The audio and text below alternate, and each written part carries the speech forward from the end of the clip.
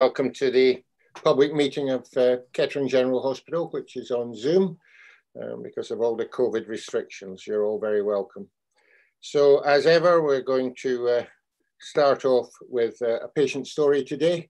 And in order to do that, we're welcoming Joe Dilley, who's deputising for Leanne Hatchell, who's on leave, and James Allen, who's our patient experience lead, who will present the slides in the video. We always start with a patient story. Just for the benefit of the public, you should be able to see our names below us on the screen, and you should always be able to see who's speaking. So that should help you to understand what's going on.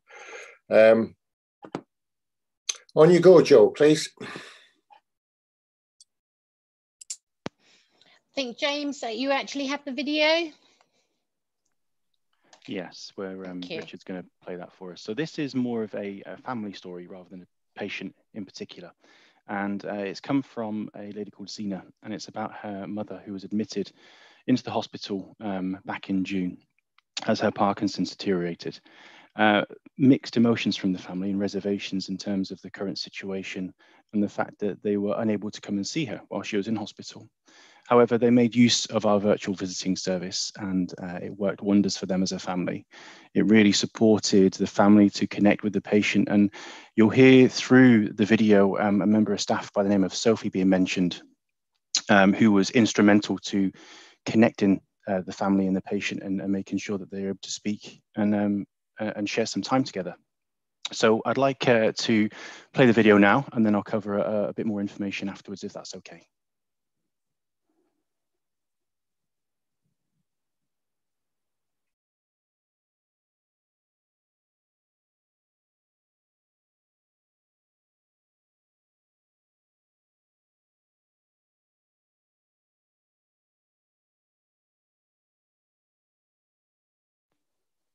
Richard, are you going to play the video?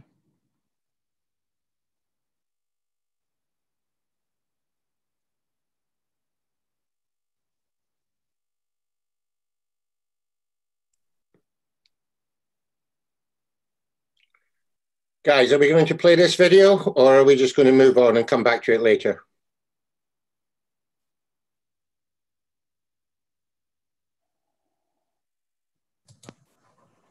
Let me try once more. Apologies for that, 1 second.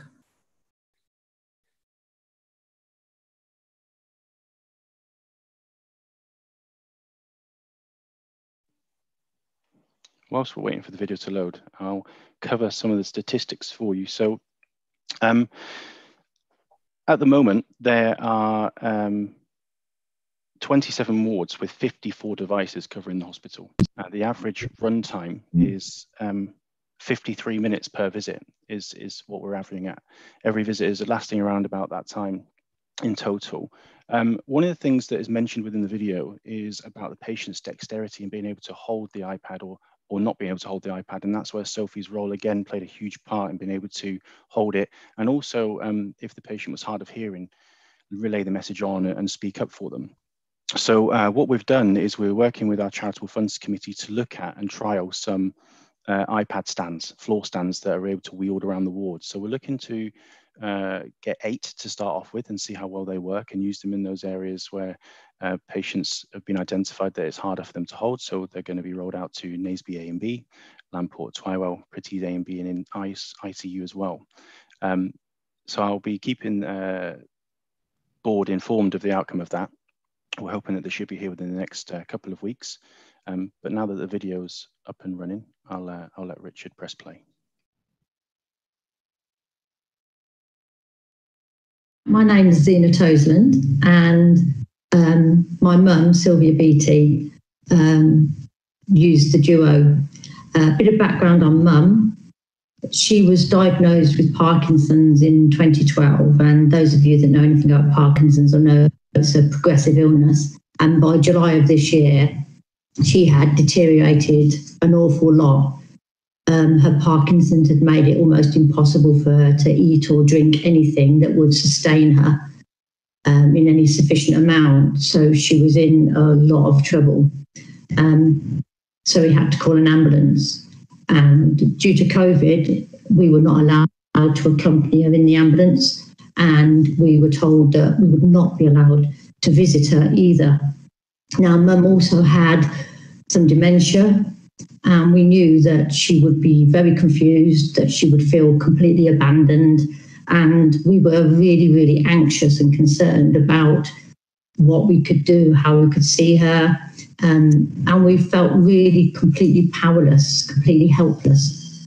We knew Mum had real poor dexterity, and although she had a mobile phone, we knew that she wouldn't be able to use that unaided. And so we were just really concerned about having any contact, and we thought basically we were going to have to rely on ringing the ward and hoping that someone at the desk would know enough to be able to give us some information about how she was progressing and so on. But then we were introduced to Google Duo, the virtual visits, and we could book slots. We could book slots every day, and we'd be able to see Mum and her. There were some initial issues with this because at first it was relying on nurses to sort of administer it for us. And this was completely unrealistic from their point of view. Their workload is really heavy, and to be able to commit to a time that we booked was just impossible for them. But with a couple of days, we were introduced to Sophie Cunningham. She's a therapeutic activities coordinator. And for us, that was a complete game changer. Once she was on board, this was just fantastic, so easy. Sophie became a regular point of contact, a familiar face for Mum. She would see Mum every day. She would work with Mum anyway. And when we did the virtual visits with her, Sophie could be there. She could hold a tablet for Mum. She could interpret Mum's responses for us, because Mum would sometimes, with their Parkinson's, speak really, really quietly, so you couldn't actually hear what she was saying. And also sometimes Mum's, well, she was incoherent. So Sophie would sort of translate for us. And also she would repeat our questions for Mum or repeat our statements to Mum. And so it meant that our conversations could actually continue and work properly. We could have proper conversations. It also meant that with Sophie being there, our virtual calls were never missed. They were always on time. We never had to be concerned that, you know, someone wouldn't be able to get to the iPad or know where it was or know how to set it up. She knew all of this and made it just so simple. She wasn't only supporting Mum, she was really supporting us as well, because we were feeling, as I said, we were feeling powerless, we were feeling helpless, not being able to get to Mum in any way. So Sophie being there and doing these virtual visits every day completely put our minds at rest and helped us. Sophie had such a positive attitude to what she was doing, and she was willing to answer any of our questions. If she didn't know the answers, she would find out.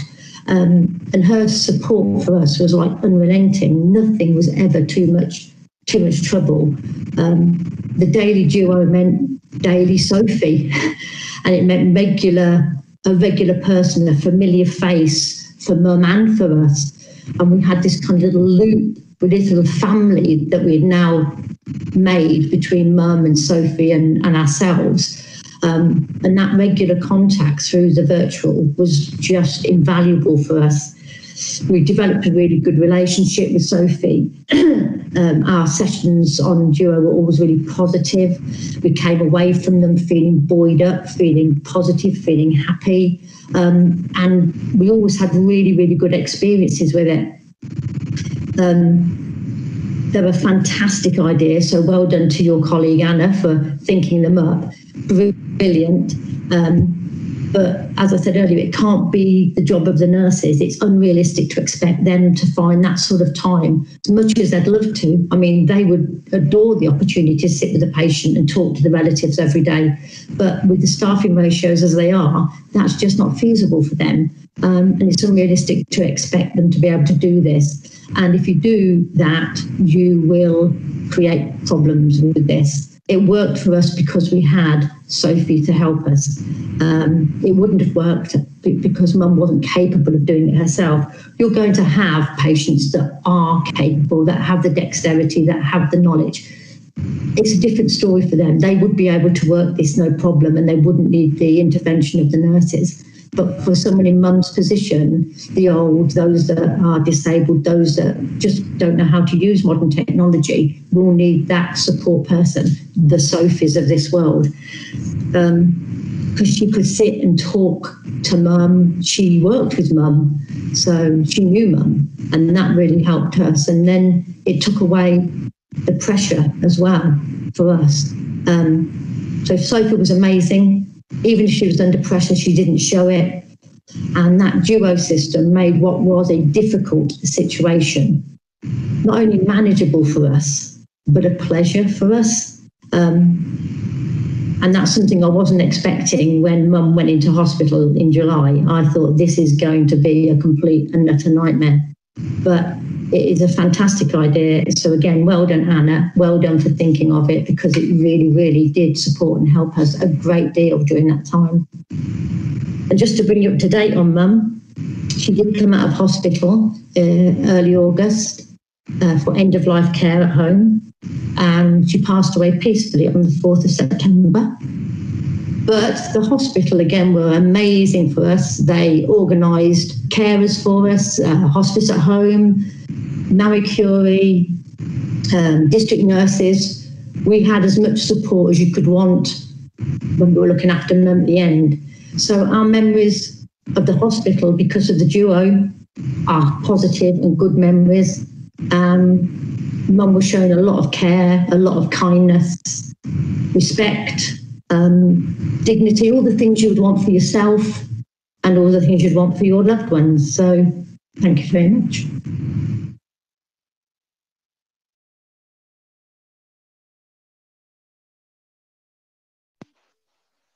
Thanks for sharing that, Richard.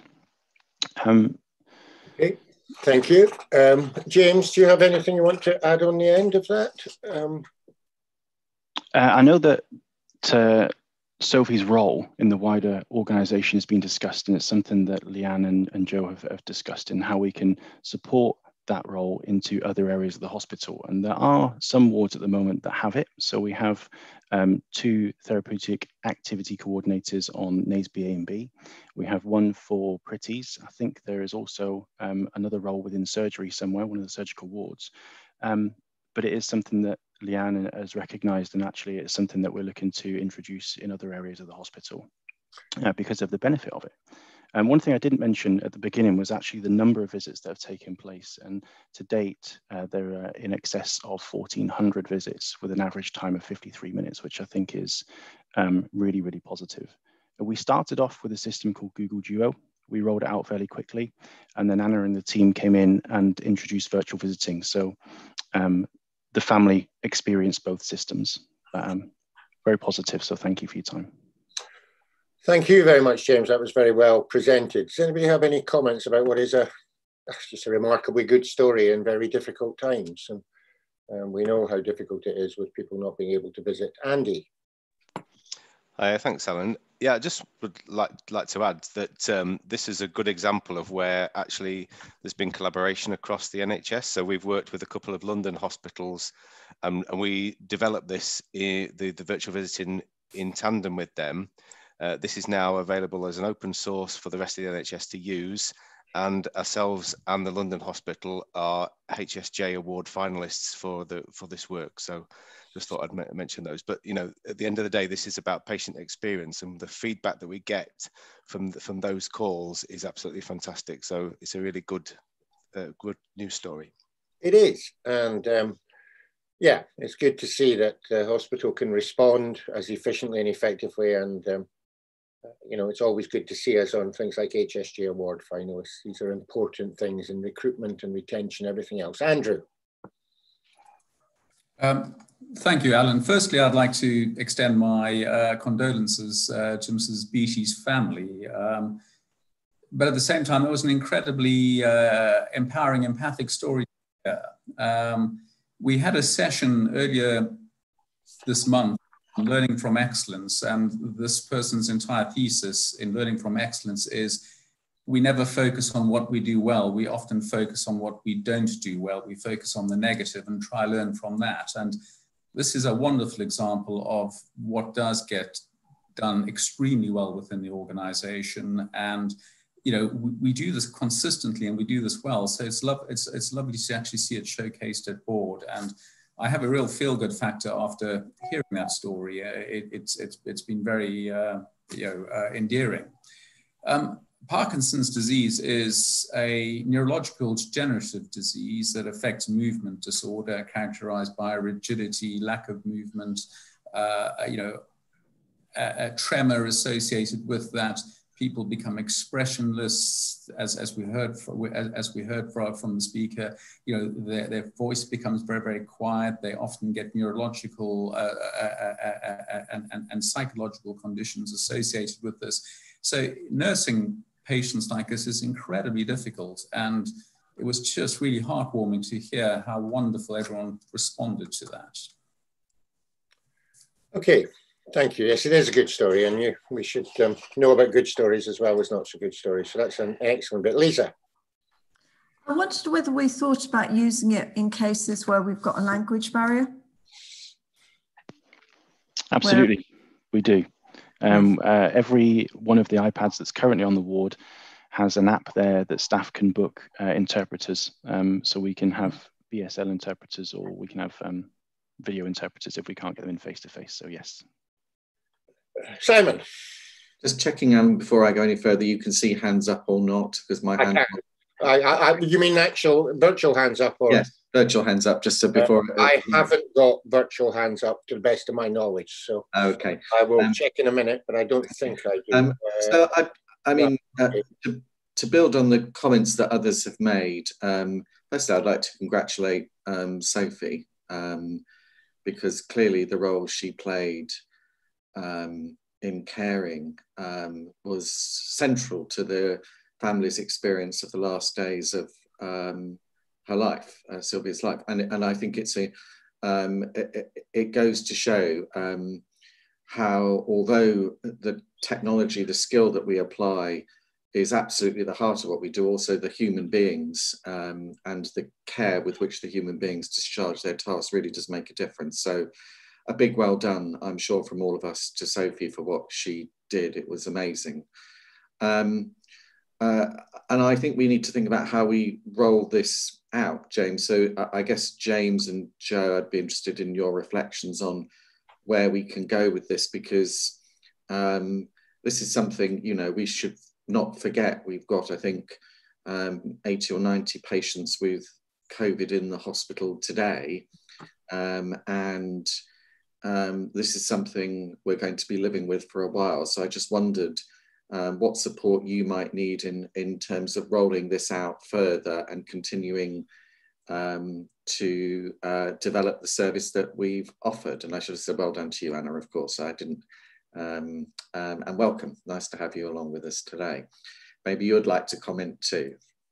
Okay, thanks for that. I have got hands up now. So Jo has hers up, and I guess that's the start of the response to your question. So Jo. Thank you, Alan. Absolutely, I would echo what Simon has said. A big thank you to Zena for sharing her story, which has a sad outcome for her, but it really demonstrates how much communication can impact on an experience, and positive communication regardless of the outcome. Absolutely, we need to replicate Sophie. She's done an amazing job, and we will make sure that she is recognised for the work that she's done. And it really does highlight how a role that is not high in banding, not high in salary, doesn't require an awful lot of training, can really be therapeutic to patients and their families. We do have activity coordinators in other wards, as James has said, mostly within medicine. I think what I'm particularly keen on is rolling that roll out to Barnwell B and Barnwell C, which are our trauma wards, which also take many elderly patients who frequently have comorbidities, but also have a broken bone as well, and may require quite extended lengths of stay. So I think that would be really useful on Barnwell B and Barnwell C. I've already been pushing that with our divisional head of nursing and the matron there, and they're very keen. So we'll be looking specifically there to roll this out to. But we'll make sure we speak to Sophie as well, who's done a marvellous job. Okay, thank you. I'm not seeing anybody else's hands. I think everything. Oh, yes, Anna. Hi, everybody. So, yeah, it's just showing the impact of the family-centered approach and how this has a massive impact on patients' emotions and their well-being. And it's been a very interesting rollout, because when we realized the impact of this, we actually sped up the rollout across the organization. So what we should have done within, let's say, 3 months, we did it within weeks of rollout. And I think right now where we are within the organization is how we can increase the number of actual devices that we have across the organization, because I think one of the things I will be mentioning later on will be about Christmas and ensuring that there's a virtual Christmas table. So everybody within our organization that does not have that device on their personal being, they're able to be granted that seat on a virtual Christmas table. So that's one of the initiatives that we're looking at with virtual visits, and we started rolling that out already. So it's how can we ensure that everyone within the organization and within our beds numbers have that care given and that emotional kind of hand holding, on around the Christmas table. So I think from our perspective, I think it would be very good to have a bit more devices so that we can actually get everybody in for Christmas. Thank you. Okay, thanks everybody. I think we're there. It's good stuff. James, Joe, Anna, good stuff. And thank you very much for all you've done in that. And Sophie. I know Sophie can't hear us, but anyway, it's really good stuff, Sophie. So thank you very much, everybody, for that. So moving on now to the opening administration for the meeting. Welcome, apologies. Any apologies for absence, Richard? As you mentioned, Alan, Leanne, apologies, the Director of Nursing and Quality, and Joe Dilly, who's the Deputy, is substituting. Thank you. Thank you. For any of the members of the public, if you're very welcome watching this. If you have specifically come in to watch the hospital redevelopment item, it's scheduled for 12:45, and we're usually pretty good at staying to time. So 12:45-ish, if that is your particular interest, but you're very welcome to stay for all of it. We're also welcoming today two colleagues from the University of Leicester, Professor Kevin Harris and Professor Philip Baker. Professor Harris was with us in the NGH board last week, and Professor Baker is head of school. So this is all part of our building relationship and our aspiration to be a university hospital, and we're grateful for them coming along today. And we also welcome Joe Woods, our CQC Link Inspector, who is on the call as well. So, minutes in the previous meeting on the 30th of September, are you happy to a fair record? That would be a yes, thank you. The action report, all actions are completed, so I assume there's nothing anybody wants to pick up from that. No, good, thank you very much. I don't have very much to say on this occasion. On the ICS, we have integrated care system. We have a paper on the board today about that, and I think you will all have had copies, or the link at least, to the NHS England NHS improvement document on the future of relationships as ICS is moved to, or the intention of ICS is to move to statutory basis, and the requirement for provider trust to form collaboratives. And I'm sure we'll be talking about that at some other point. That was issued late last week, so you should all have that link, and that's an important vehicle for laying out the future.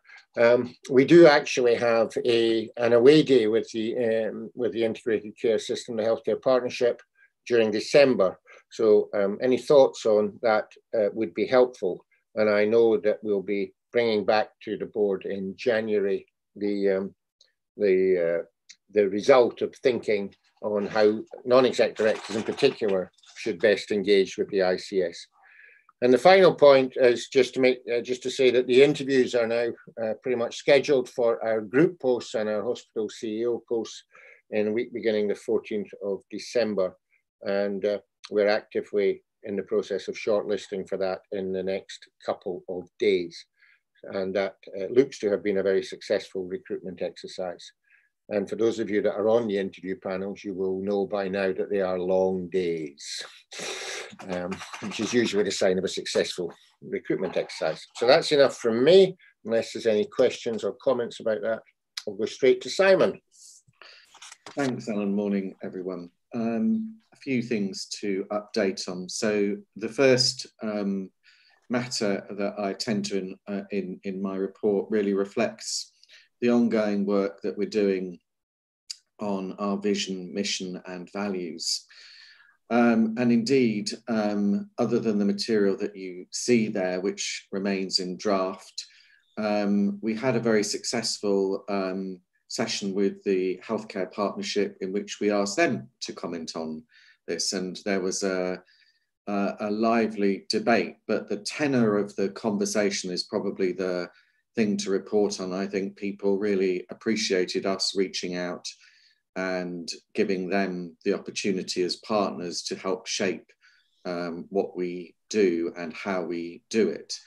And I know that there is a keenness that we carry on that conversation. So as we refine our group priorities and the work that we're actually going to do in terms of the practical on the ground day-to-day deliverables, they continue to be involved.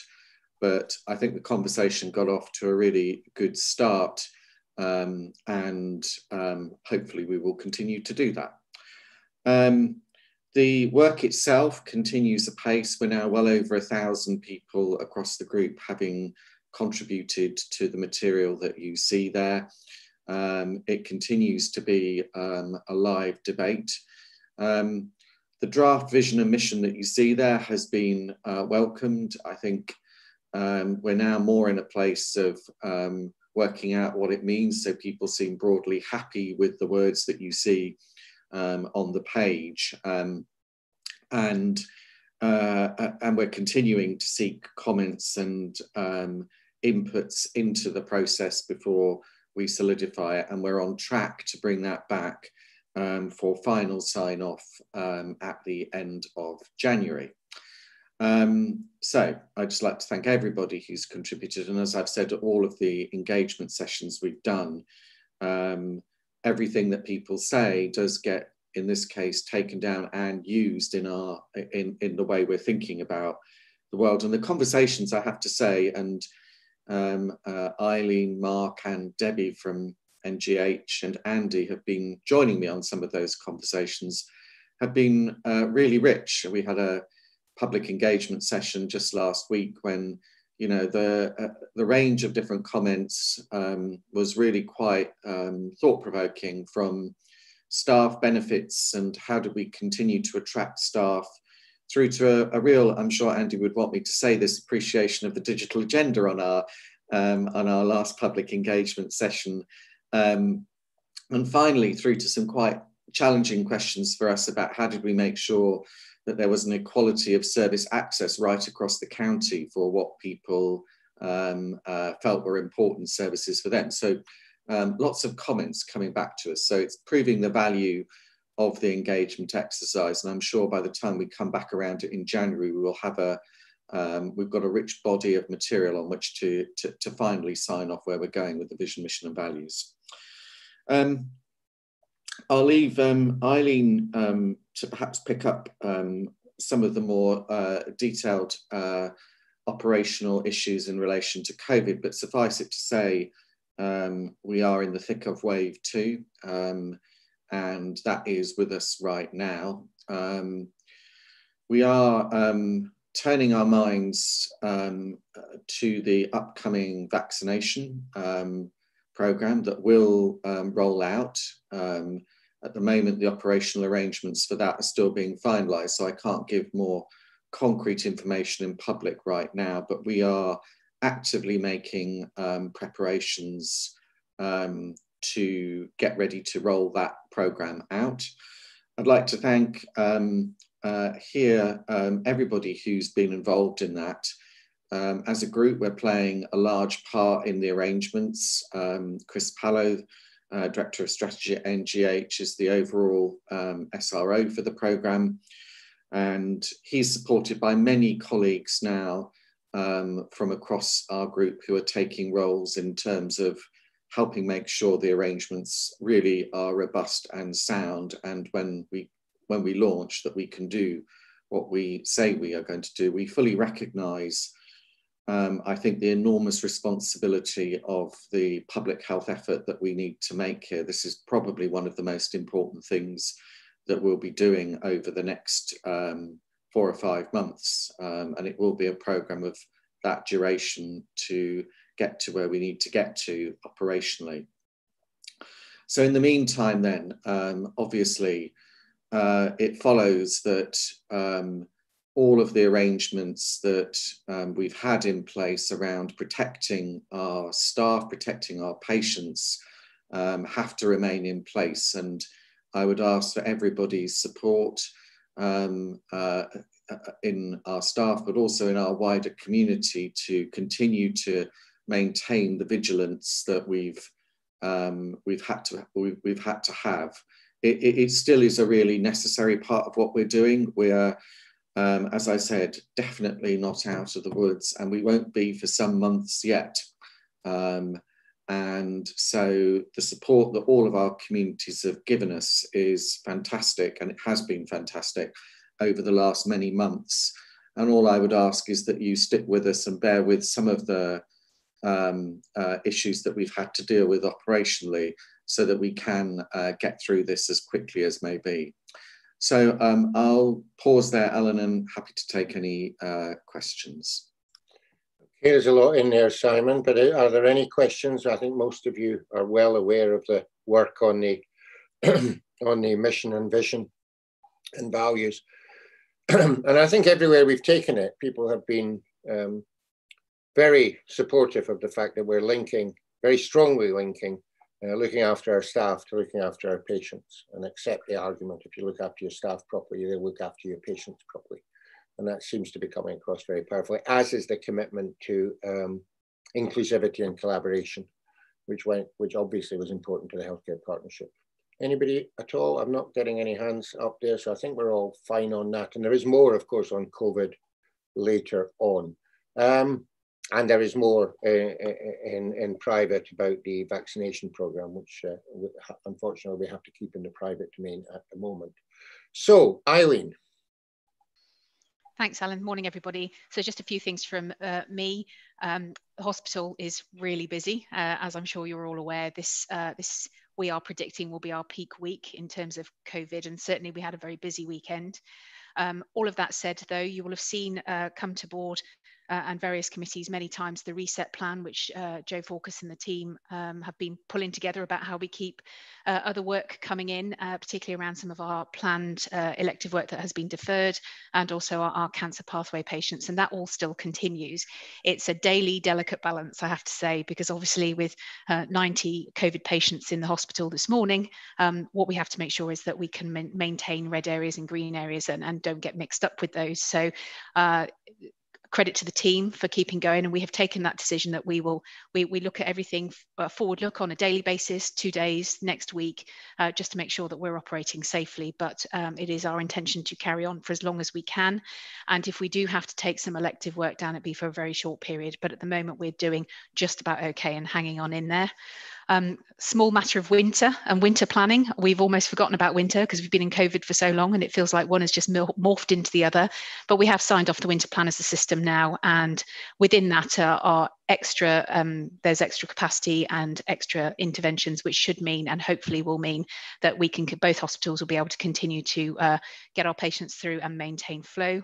And we are using the reason to reside framework to make sure that we're looking very closely when patients are admitted, that they are treated and moved back to their home environment as fast as possible, and if not, what is their reason to reside? So we're trying to give ourselves a bit of rigor as a system to make sure that we're working together, and that's all moving. I won't steal Mark's thunder, but our flu vaccination programme has picked up a pace again. You'll see from my report that it was lagging slightly, but somebody had the ingenious thought to actually nab everybody as they came to pick up their lateral flow test from the recreation hall. And so as you were in the queue, you were duly asked whether you'd had your flu vaccination, and if you hadn't, you were done there and then. And that also went for the staff survey. So I think on Friday we were up to 71%, and I think we are starting to move very much in the right direction. So we're expecting good things from that.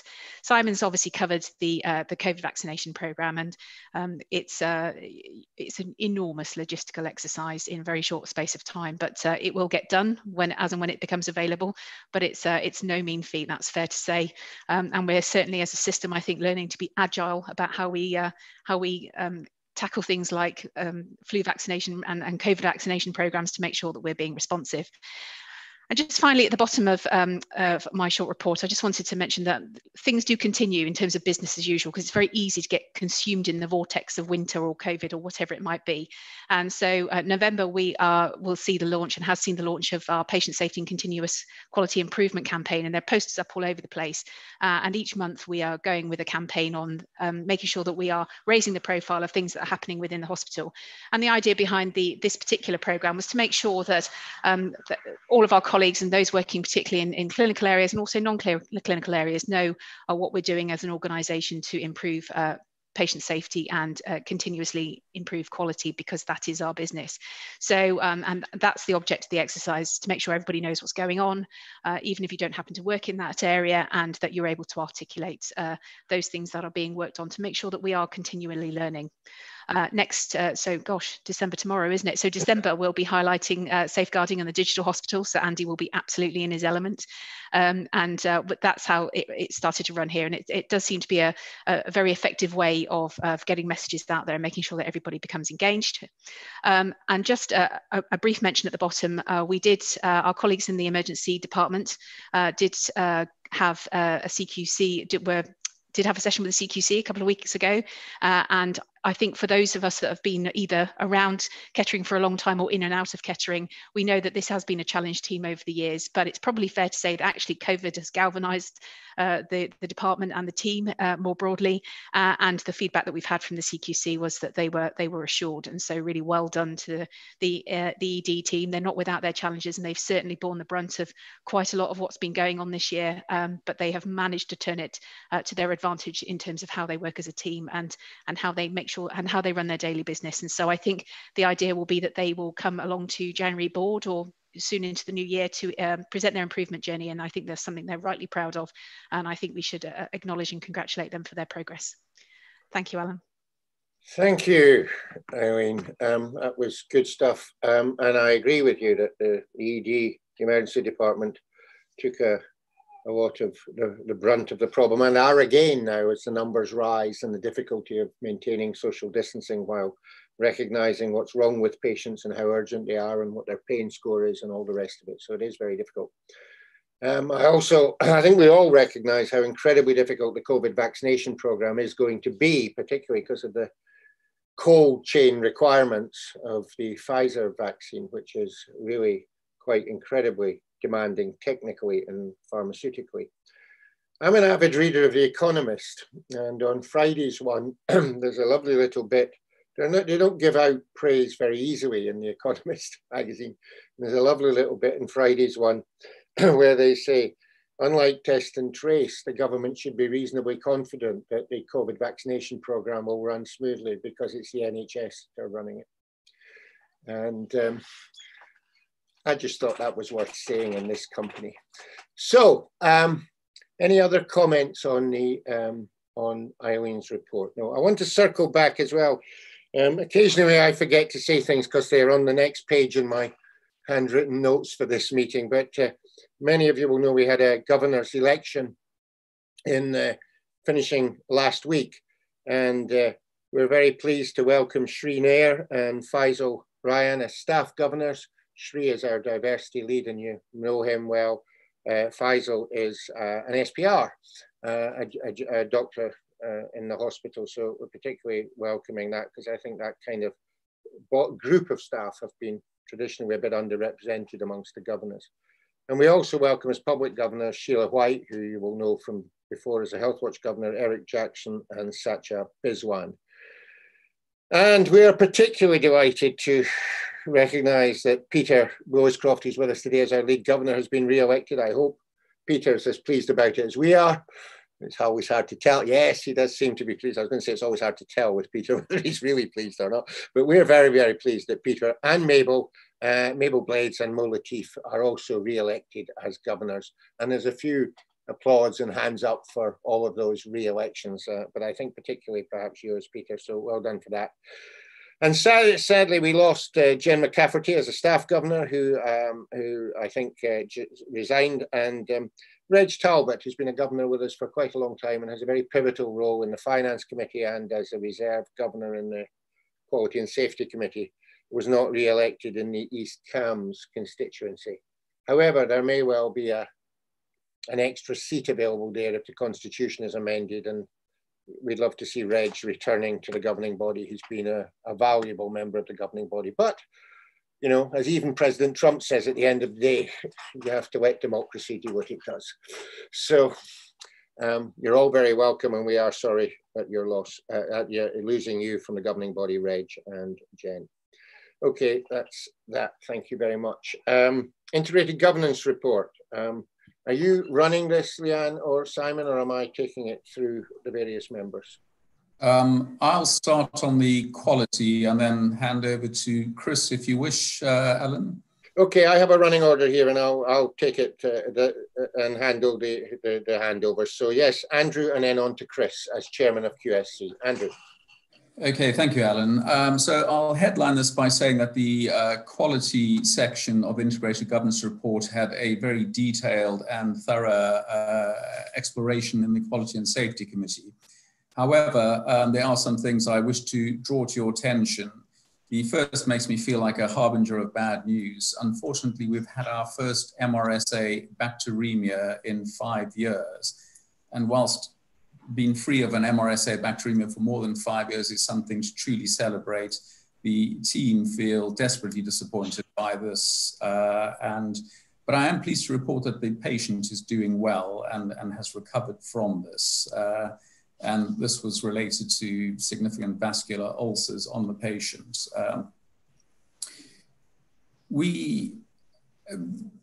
When I raised complaints, I was actually, the reason I was asking James how many complaints we'd had, and he said 461, was that if I actually look at the number of patient contacts we have per year, around about 1 in 800 raises a complaint. So I think that's a really important message to focus on. However, our response to complaints isn't quite where it should be. Last board, we reported a trajectory of improvement in September. However, that has degraded slightly, and we've dropped from 61% responsiveness down to 49%. The major impact of this is within the Division of Medicine because it's big, and that's where it's attracted most of its complaints. I would, on a positive note, point out that I signed off 20 complaints last week, so people are getting through them at present. In October, we had no falls with moderate harm or above. However, I think it's important to draw to the board's attention that in November, we've had at least 4, and they are following their governance processes at present. On a positive, very positive note, we've had no never events. And the reason I mention this is because organizations within the East Midlands have experienced quite a number. And some of the learning that has come out of this is due to COVID and COVID pathways and the complexity of working elsewhere.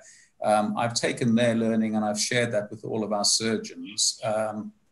So just to assure the board that despite the fact we haven't had any, we're not being complacent about that.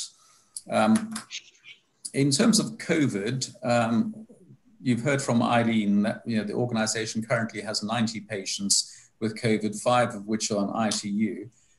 What we've really struggled with, when I say we've struggled, everyone has struggled with this across the Midlands and all other organisations, in that we've had 3 outbreaks in October on various wards, and we've had 5 in November to date, and 3 wards remain closed. We're not an outlier here, and we're not performing any worse than anyone else. and all the relevant challenge and root cause analysis and learning is coming out of this. So it's important for us to recognize that. But this causes incredible challenge to the delivery of services to patients. It's a bit like doing a tile puzzle on a ship with a few of the tiles missing sometimes. The DIPSI also presented a very detailed analysis of this at the Quality and Safety Committee, and therefore there's a lot of sight on this. In terms of COVID deaths, we've had from the March to now 255 in total. However, since October and the second peak, it's not really a second wave because we never finished the first one.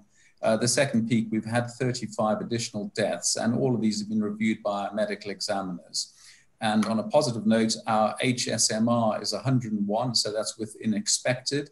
And I do believe, I think we're the lowest in the region at the moment in terms of HSMR. Our SMR, which also includes COVID patients through viral infection, is 105, and that's also within an expected range.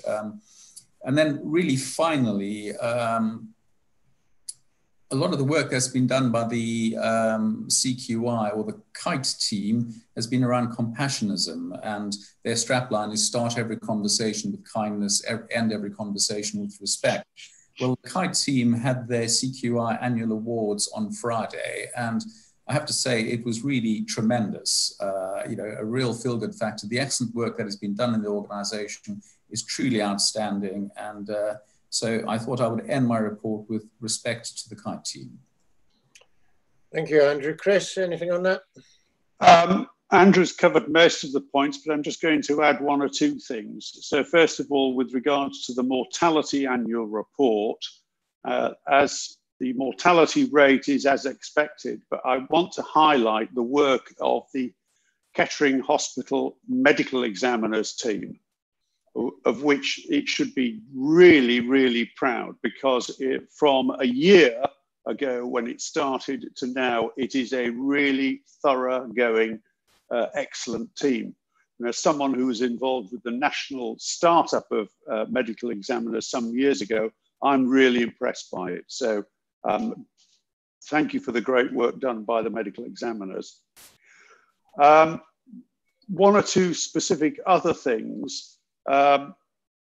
We continue, as we heard, to be undertaking elective work. And the really important headline is that there are no patients waiting more than 52 weeks at Kettering. I don't know if we're unique in the NHS in that position, but it feels like it, because elsewhere the numbers approach often several thousand. The final thing I would just mention is that the COVID is interfering with the situation, the delivery of care in terms of the elective care. Andrew mentioned outbreaks. I just want to say to members of the public, an outbreak is not many patients, it is simply 2 patients, and that is an outbreak. So it is a very, very low threshold. So when you hear that a ward has been affected by an outbreak, it can be 2 patients only, or two people, or 2 cases of COVID. And I think that's all I want to say, Alan. Okay, thank you very much. Any comment or questions on any of that? No, good then, thank you. Can we go straight on to PFNR? Joe, and then I'll hand on to Damien. Joe. Thanks, Alan.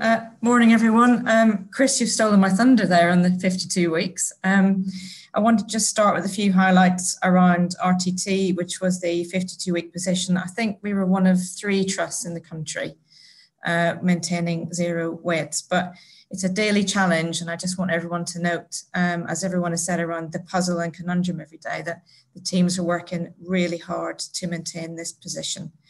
I would like to note RTT improvement, which is now 71.15%, which is up from 58% in September. And again, just to note the challenges we face. All our theatres are not up and running, yet we're seeing a vast improvement in RTT, maintaining 52 weeks and managing patient safety and flow and all the challenges within that. Super stranded, you will note, today is at an average of 73 for October. The daily work continues with our system partners on that. And as Eileen said, the winter plan is signed off. And we have had new capacity come on stream this month for Pathway 3, which is helping with our complex patients. So I'm hoping to see that number reduce. Cancer performance, as Andrew's referenced, again, we are trying to maintain that position, focus on our 62-day position, which is still not where we want it to be. Position for September was 78.9%. We were forecasting to hit in October, and that number is still being validated currently. We still continue to work through the backlog of our patients, but I would like to note the excellent performance in 2-week wait and 31 days as well. It isn't just all about 62-day performance. And finally, diagnostics, we still sit around 85%, so 15% of our patients are still over 6 weeks. The main issue being an MRI, but we have a full MRI recovery plan in place, which we did discuss at PF&R. Thank you, Damien, over to you. Hi, good morning, everyone. Well, look, I think between Joe, Andrew and Chris, they've covered all of the salient points. I think I saw it in the chat window from Simon, but it's worth bearing in mind that some of the performance metrics, such as the 52-week standard, are good news in the context of the wider performance across the entirety of England. And you see that in some of the reporting metrics. So it's really good relative to how other trusts are holding up at this very difficult time. The only other thing I would do is reiterate the thanks to the staff that are achieving this level of performance in difficult times. Thank you, Damien. When you're one of only 3 trusts in the country doing something, it's either a very bad thing or a very good thing. In this context, it's an extremely good thing, and it does take an awful lot of effort to make this thing happen, from the admin staff handling it through the clinical decisions to getting the people done. And as Joe said, there still are difficulties in our theatres and getting them open and getting the red and green sides working properly. So that is just making life extremely difficult. Moving on, finance, Anil, and back to you for Damien. Damien after that, just to cover the finance bit. Anil. That's great, thank you, Chair. Just to mention, in terms of our financial position, we've got revised arrangements for the second half of the year. As you'll see from the pack, we were better than planned by 100,000. Our deficit plan was £0.4 million deficit. We actually delivered a 0.3 million deficit. That 100,000 underspend is mainly down to reduced pay and non-pay in terms of consumables and staff agency costs. That was partly expected in terms of we expected it to be higher than it is, but we knew it might potentially be lower than that. Our capital spend position, again, we've got a £17 million plan for the year. We spent about 7 million to date. Again, we're reviewing our capital plan in relation to support required for COVID as we go through and updating our forecast to make sure we do spend our capital plan for this year. As part of our plan, we have a £500,000 efficiency plan that is being delivered through those underspends to date. And at this point, there are no major concerns around the financial position. Thank you. There's nothing to add. Nothing to unusual finishing comment from a finance director. But anyway, Damien. Yeah, sorry, nothing to add to what Anil said. I think he's covered it. Thank you very much. Any questions on any of that? It's all very clear, I think, and we've been through it all in committees. Thank you. Workforce, Mark, and then Janet. Thank you, Chair. Good morning, everyone. It's hard to be so concise after that finance report. That was amazing, Anil. So I won't go into too much detail in relation to the People Committee. A lot of the statistics and information was discussed there. There are a couple of points I'd like to highlight, however, to the board. The first is obviously our increased vacancy rate position based on an increase in establishment. And we are working towards that. And we've had some fantastic news in relation to international nurse recruitment from our national colleagues and from bids that we've submitted in terms of we've now received said funding, and we will be developing our programme even further and building upon that success. We also had a visit in October from the National Pay Review Body, which was really important. They got to speak to a number of our staff in order to help make and inform their decision to government. And I think that's really outstanding for a trust like ours to be represented and recognised in terms of that forum. So that was very, very good to have colleagues there. Absence is obviously a key situation for us at the moment as we deal with the pandemic and the second peak, as Andrew's described earlier. We have a number of health and wellbeing activities which we've continued, and some of which we brought back, which we had earlier on in the spring and we brought back ready for the winter, such as free hot meals for colleagues of an evening after and before a shift, and so on and so forth. And that's going to be really, really important that we continue to maintain those sorts of things during the winter, and ultimately that we continue to look out for each other and ask for help and support. That's going to be ever so important as we go through this winter period and dealing with the challenges that we are. We have a statutory mandatory training position, which is not where we would like it to be, but obviously given the circumstances has dropped off ever so slightly. We're working with colleagues on that at the moment in terms of how to improve that and how to do things in different ways. So we are absolutely learning from this pandemic experience, such as things around e-learning or appraisal light and so on and so forth from statutory and mandatory position. I just wanted to take a moment, whilst not necessarily covered in the report, just to take a second to praise the team that work with me across the group indeed, but especially within KGH at the moment. Eileen said we had the flu position, which is now up in the mid-70s. We've had the staff survey that's concluded just on Friday evening, which is now at 58%, which is a 7% increase on last year. Given the circumstances that we're in, that's phenomenal. And we look forward to hearing the comments back from that in due course, along with colleagues from Northampton General. Both staff surveys put together will give us over 5,000 voices in terms of where people are at, and that will obviously inform our people plan that's coming to the board in January. And I just wanted to also pay testament to the team in relation to lateral flow testing. So this is the testing kits that we're now giving to people to undertake self-testing. We distributed over to those 3,000 colleagues last week in 1 week, which is incredible. From just 2 weeks ago, we didn't know we were doing it, to last week, 3,000 people have got these lateral flow tests. And then obviously that's helping and hopefully will help with asymptomatic contact tracing, etc. It's fantastic. So the last I would end on is obviously we're heavily involved in the COVID vaccination program, and we'll talk about that later. Happy to take any questions, but I'll hand over to Janet.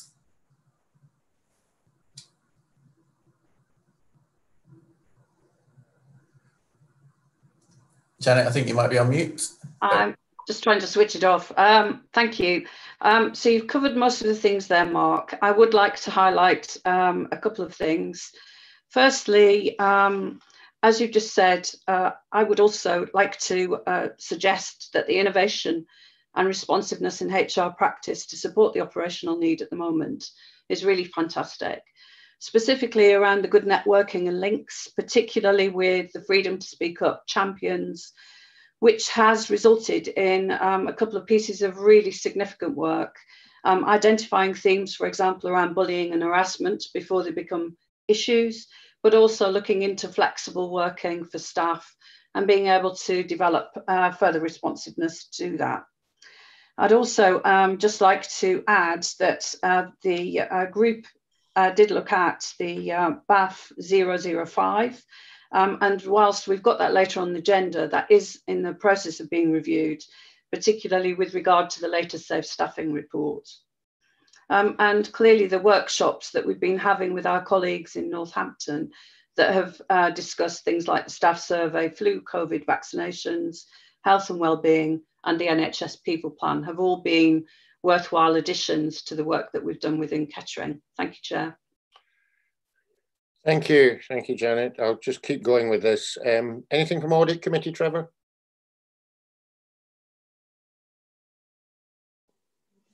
No, nothing from Audit Committee. It's on the papers for later. Okay, thank you very much. Charitable funds, Janet, anything you want to bring to our attention?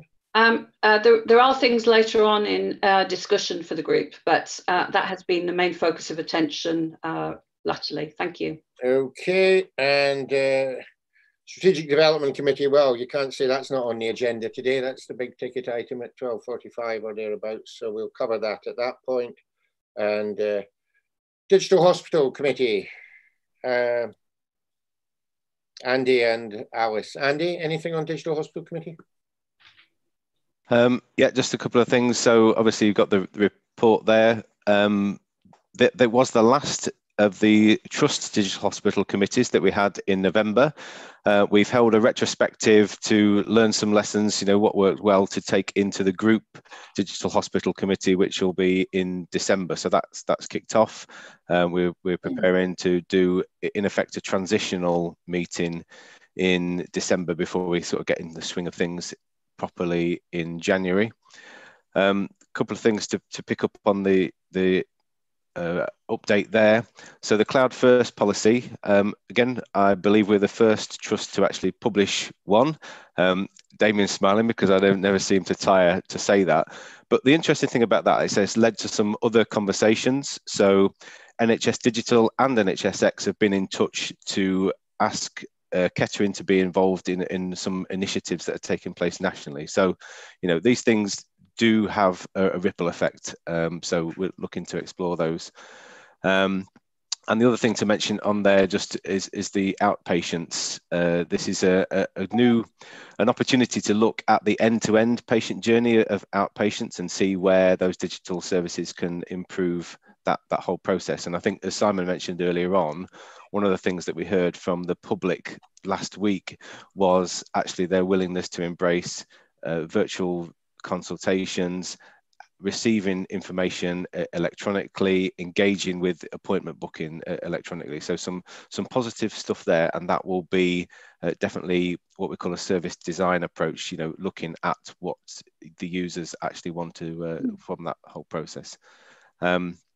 So I'll finish there. Alice, you probably have got some other things you'd like to add.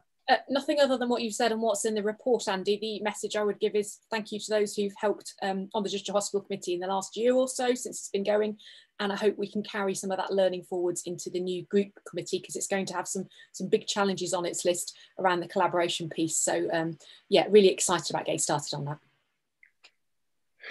Good, excellent. I love the way being a glutton for punishment can translate into really excited. But I think there's a lot to be done on the group hospital committee. So thank you for taking that on, Alice and Andy. And still with the Alice show, collaboration program committee, CPC, Alice. Yeah, absolutely. You've got the pack in front of you, so I won't go through everything, but I just guess an opening message that thank you to everyone who's been continuing to contribute to the work of collaborating with Northampton. As we've said several times already, these are very challenging times, and we are pleased that things are continuing with momentum even in these times. I think there's a quote, isn't there, that a year from now you'll wish you'd started today, and I think that's very much true with lots of the things we're doing at the moment for the CPC. Some of it we won't see immediate gains from, but in a year's time we really will be glad we've started to lay the groundwork. So I suppose the things I would point out for the board and for the public would be that we are continuing to progress the group vision and mission work that Simon referred to earlier, and that is coming back to the committee for a final look in December to then come to the board in January, and really pleased with where that's got to so far.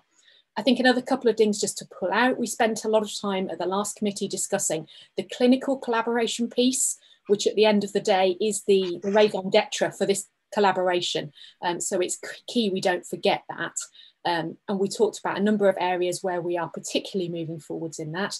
And we also talked about the importance of rolling out some organisational development support to those areas and to other areas as we come to them, to make sure that we are really helping our staff to work effectively together, and we are not coming up against obstacles that we ought to have been able to see coming on that front. So that's something I think is going to be a key focus for us going forwards. The other thing I'd say is we talked quite a lot about governance and committees, which is not always thrilling, but is really important. And I think on that, the key message is that we've made better progress than we thought we might have done 6 months ago. I think all of the committees pretty much are further forward in terms of collaborating, working as committees in common and so on, than they expected to be when we first started to talk about this. So I think the lesson on that is something which I think a number of people have said is let's give it a go and see how it goes. And actually when we've done that, it's worked in a lot of cases better than we thought. And I think we're excited about the appointment of the remaining group roles that are currently being recruited, and that will really help us to move forwards at even greater pace in some of those areas. So yeah, really pleased that we are continuing to keep momentum going. So are we all, I think. So thank you for the work you do with Rachel and others to keep that show on the road. We might try and get you somebody to help with the report like everybody else, because you're carrying the burden of chairman all on your own there. Okay. So I think we need to sort out something to do with the support. And I know the directors of governance are on that task. Okay, any questions on any of those reports at all before I move on? I'm not seeing any hands up. I think they're all well understood, and the paperwork in the board pack is very thorough. So, reset and recovery phase 3, another big problem everybody faces. But Joe, tell us how we're doing. All right, thank you, Alan. I think I'll take you through some key highlights, but broadly, we're on track, and I'm really pleased with the work that the team is doing, and I think you will see that as I go through the report. So we've already talked about the 52-week position, but if you look at the incomplete pathway position on RTT, it is lower than we forecast it to be. And I think that really highlights the work of the RTT team. It's not just about treating patients, although that's very important. Our RTT team are doing fantastic work in keeping in touch with our patients and making sure that our waiting list is validated and up to date, and patients are getting dates for their treatment. GP referrals is lower than we forecast at 4251. We forecast 5375. We are working very closely with the CCG and others on this. We have the capacity for GPs to send patients in. We're not too sure why the numbers are lower, but as I say, we're working with the CCG on this. Outpatient appointments, in terms of first appointments, we forecast 3435, but actually we had over 4,000 patients who attended the site. And that's quite phenomenal, really, when we think about that we have lost outpatient space in creating our new same-day emergency care unit. So again, the use of the space and how the teams are working is very creative. In terms of telephone appointments, first appointments, we managed 2779 against a forecast of 3492. We have had some issues around use of telephone and virtual follow-up, virtual appointments. Again, we're working through that with the team. In terms of follow-up appointments, face-to-face, again, we've been over plan. We're actually seeing 7651 patients against a forecast of 6248. But I would like to highlight the telephone follow-up appointments, which we followed up over 9,000 patients via the telephone in October. And certainly the clinical teams are finding this a really useful way of talking to patients, communicating about their treatment plans and the next steps for patients. In terms of day cases and inpatients, as you will note, day cases were almost there, 99% of where we said we would be, and we're actually overperforming on inpatients. We had 333 treatments in October against a forecast of 301. And again, I'd just like to highlight the fact that we're not working with all our theatres. So, and it's a daily challenge to get everyone into beds and through our theatres safely, but we are managing to do that. Bed occupancy was lower than we forecast, and we have had many challenges around flow, as Eileen has mentioned about red and green. And I would also like to note that during October, we shut our MAU for infection control work to be completed. So we're even working in a less of a footprint. So it just shows the excellent work that the teams are doing on the floor every day. Diagnostics, we are lower for MRI than we planned, but as I referenced, we have a full reset recovery plan in place now for MRI with extra capacity on site through productivity measures they have taken. And we have extra capacity coming off site in January as well for MRI. CT, we're above forecast. Endoscopy, we're under plan, except for gastroscopy, which we're over plan in. And cancer, I know that some of you have talked about cancer referrals, and as you will see from the report, 2-week wait referrals are over where we thought they would be. We had over 1,000 referrals into us against a forecast of 816. And that's a really good sign that the GPs are referring patients back in, and patients are actually going to see their GP as well. And of course, as I noted in my last report, we're still achieving the 2-week waits performance standard as well. And also we have fewer patients with a suspected cancer referral waiting over 62 days. So all in all, as Andrew said in the chat, we are doing excellent work around cancer. So broadly, we're on track. And I just again would like to thank the teams for the real focus on our patients and for our staff, given the challenges they're working in at the minute. It's really excellent news as to where we are. Thanks, Alan. I'm happy to take any questions. You're right, Joe, it is good news. And, you know, it's not been easy to recover from the effectively doing not very much for 3 or 4 months while we were all coping with COVID. And it is important for the public to understand that the hospital is a safe place to come to and that their GP surgery is open and they should do something if they have a condition that is worrying them. And there's not many things the health service can't do something about, provided you tell us about it soon enough. So please think about that. Remember the public. Any comments at all on the phase 3 reset? A lot of data in there. Trevor and then Andrew. Thank you, Joe. Just one small thing. You said about additional MRI capacity. Is that coming on site or is that going to be off site somewhere? And is there any risk around that? So in terms of MRI, Trevor, we have got through the teams working with infection control team, we've now got an extra 17 slots per day on site. And from January, we will have extra capacity off site. And it will be at Corby. Right, thank you. Okay, just to say, I can see the hands up function if you want to use that, but I'm reasonably happy with you sticking your hand up physically as well. Andrew.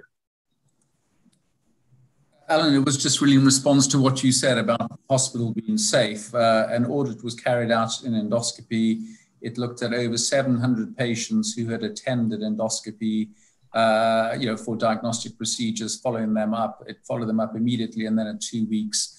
And of those patients, no one had contracted COVID as a result of attendance at the hospital. Thank you for that, Andrew, because that was clearly an area where everybody was very concerned about the aerosol generation that would come with it. And yet, even in that environment, it can be sorted, so to speak. Anybody else at all on any of the points there? No. Okay, so it's still the Joe Fawkes show. Winter plan, Joe. Yeah, thanks, Alan. So as we've referenced, the winter plan has now been signed off. The winter plan also has been through QS&C and PF&R, sorry, Quality and Safety Committee and Performance and Finance Committee. So just bringing to the board today for sign off, but also to note the risks around our plan, which are, we still have a gap of 29 beds. We have got mitigations for that gap coming on stream in January. So I'm pleased to say that the extra beds we signed off for the Naseby ward will be delivered in December and will be operational in January. And our other plans to release capacity will also come to fruition in January. However, I do not know what's going to happen in terms of winter demand, and it could well be in excess of the activity that we forecast. But what I can say is that system discussions and system working has been excellent, and we are working with our partners across all our pathways to increase the capacity that we've got. So I just want to note those risks and for everyone to understand those risks that still exist. What I would also say is that in the pack, you've got the full winter plan, how we've devised the winter plan around the OPA triggers, and we're trying to be more flexible in how we respond in the organisation. So we've got specific triggers for ED and social distancing in ED, and when ED becomes crowded, what we do in those circumstances, and they trigger actions on the OPAL scale. And you will also see in the pack that we've got the incident room plan, because we are still in level 4 national incident, and how the incident room is working, which now encompasses Brexit as well as winter. So it's all good fun in terms of how we're managing at the moment. I'm happy to take any questions that anyone has on the plan. And everyone has said, you know, obviously how winter's going at the minute. We are busy and we have had to use our triggers and tools in our plan. And it's been great for learning and planning as we've gone along. Thank you, Joe. Normal, well, it's obviously later than normal, which is hardly surprising and a bit predictable. We normally have been doing the winter plan a little bit earlier. And the other thought that occurs to me is normally when you're doing the winter plan, you're kind of debating about 1% growth in this or a 2% growth in that. Whereas this year, the numbers are off the scale in terms of predictability or unpredictability. So the necessary machinery behind that in the site teams and the operations room and all the things that go with that are going to prove to be very, very important. Simon. Thanks, Alan. Just firstly to add my thanks to the ops team for all they're doing. We are spinning 3 plates at the moment, the COVID plate, the winter plate and the recovery plate. And the team are doing an exceptional job keeping all of those plates in the air and going at the moment. So it's important, I think, that Joe, you convey our thanks to them for all that they're doing. Secondly, of course, I'd also like to publicly mention and thank our partners.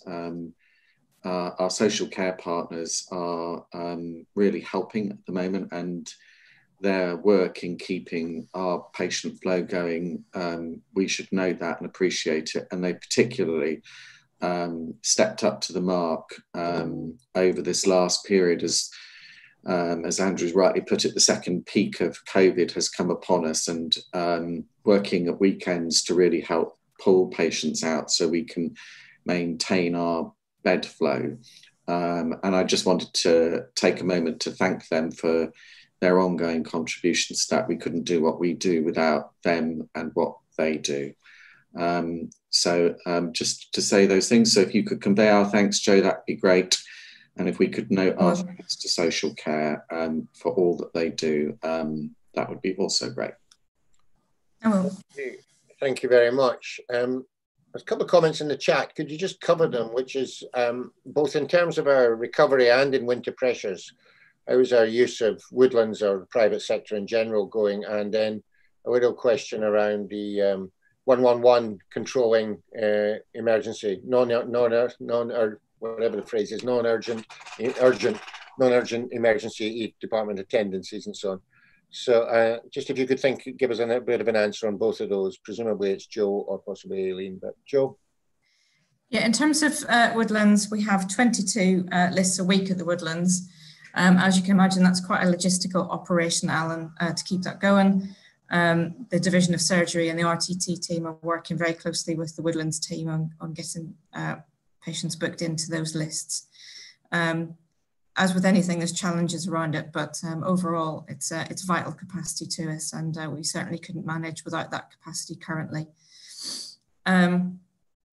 In terms of the other question around 111, we launched our 111 in October, the pilot in October. I think it was the end of around about the 26th of October. It's too early to say, Alan. Attendances have been down in terms of those coming through minors. We have streaming patients now to minor injury and minor illness, and we've got the 111 in place. So it's too early to say, but I think as we go through the next few months, we'll have a look at the figures in more detail, and I'll certainly bring that back to the board committees. But from the feedback from the ED team is they think it's having a positive impact and patients are being streamed to the right services, and the 111 element of that is working well in their mind currently. And do we have a particular community comms programme there, or are we just riding on the back of the national comms programme for our residents to understand what they should be doing around minor illness, minor injury? Yeah, it's a national one, and also there's a system one, Alan. We've been working with our system partners to do the whole 111 thing, so we've gone on the back of all of that. But there'll be more to come on that as we go through the next few months. Okay, any point? No, I'm not seeing any other hands up in the hands up box or any chat comments in the chat box. So you're due a break now, but you've all done so incredibly well. You're going to get a reward. You're going to get to go straight on to the next item, which is the board assurance framework, and we'll do the break after that. Richard.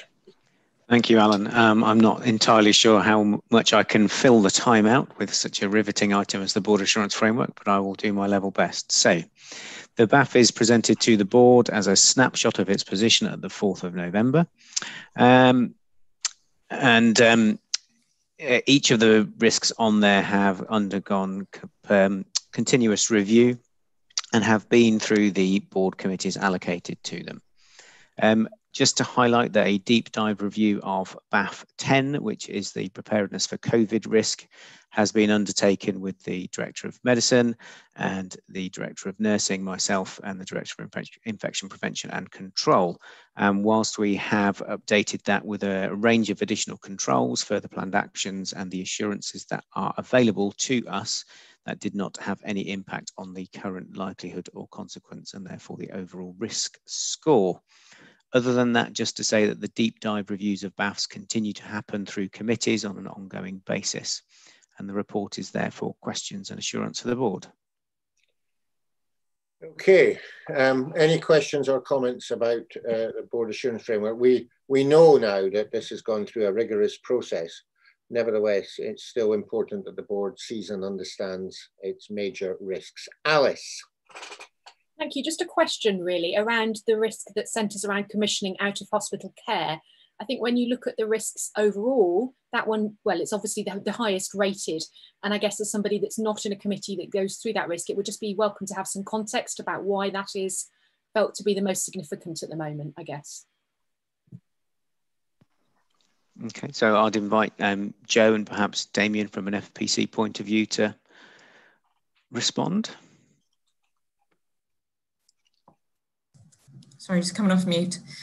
I think we obviously have to review these things as we go along, Alice, but you know, we've signed off the winter plan. We've been in lots of discussions with our system partners. The last few weeks in particular have been fantastic in terms of those discussions around capacity.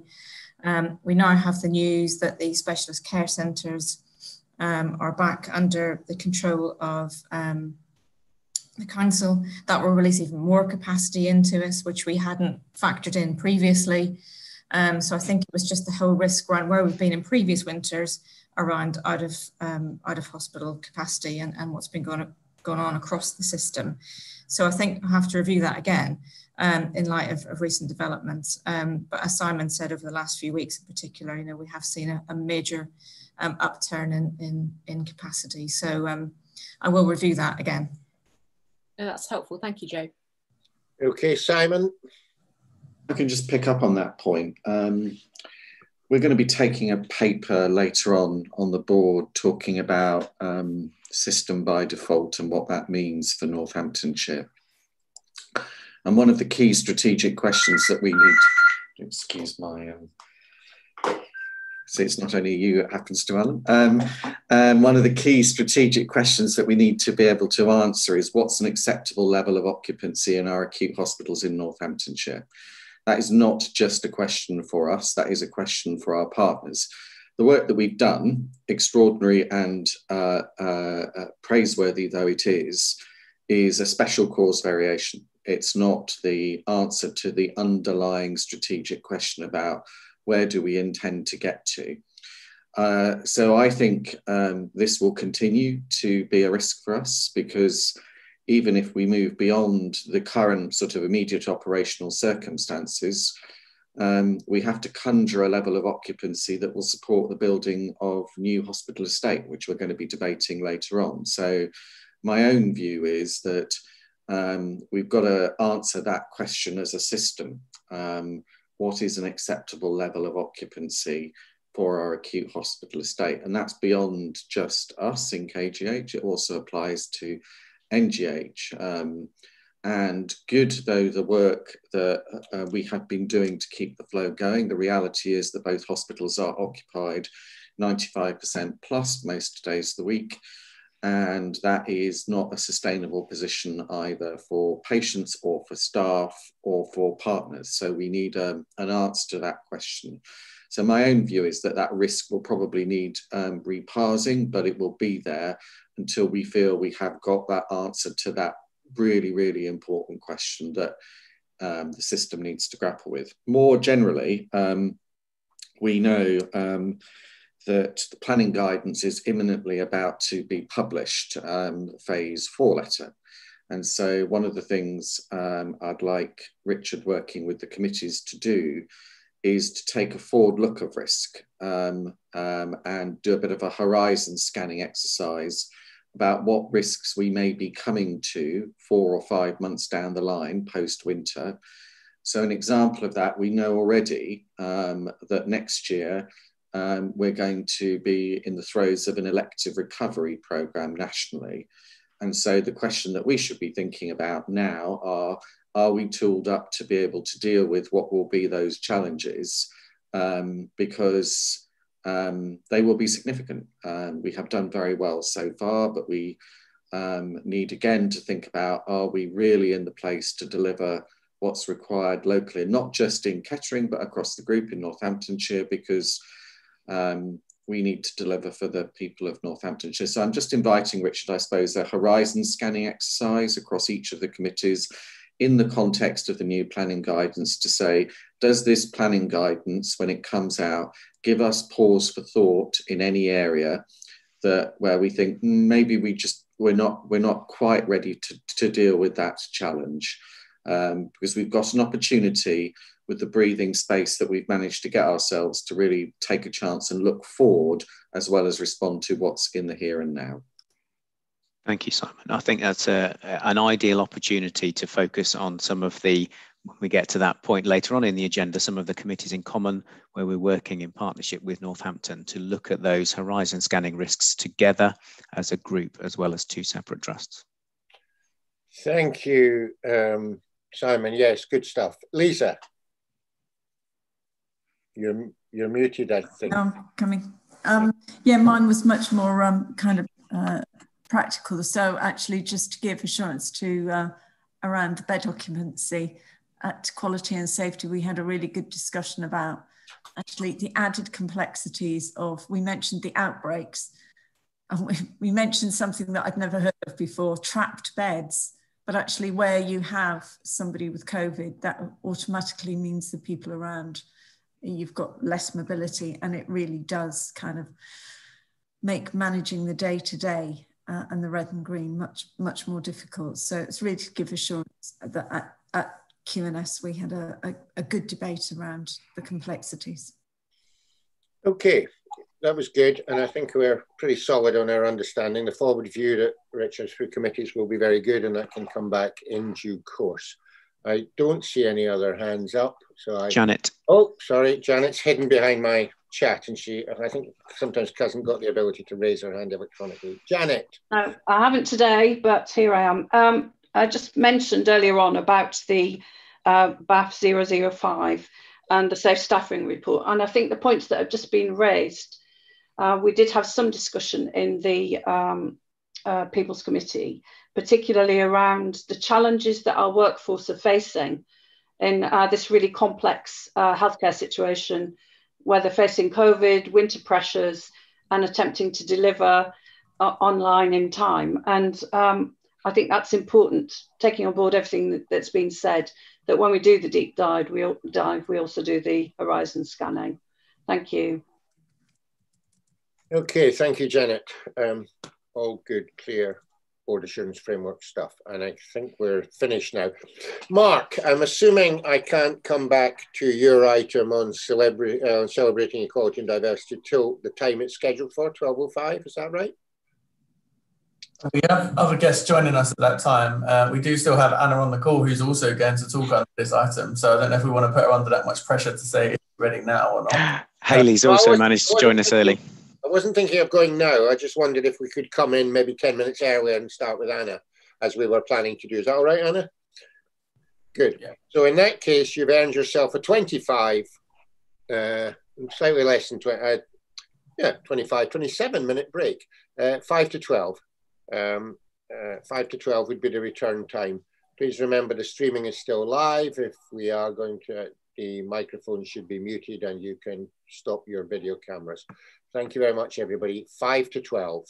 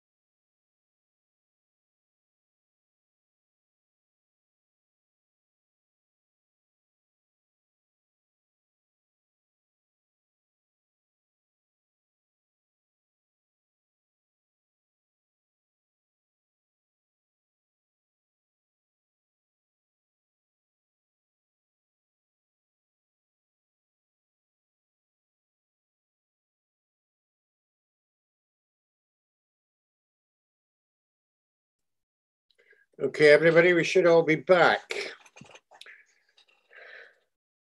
Are we still live, IT people?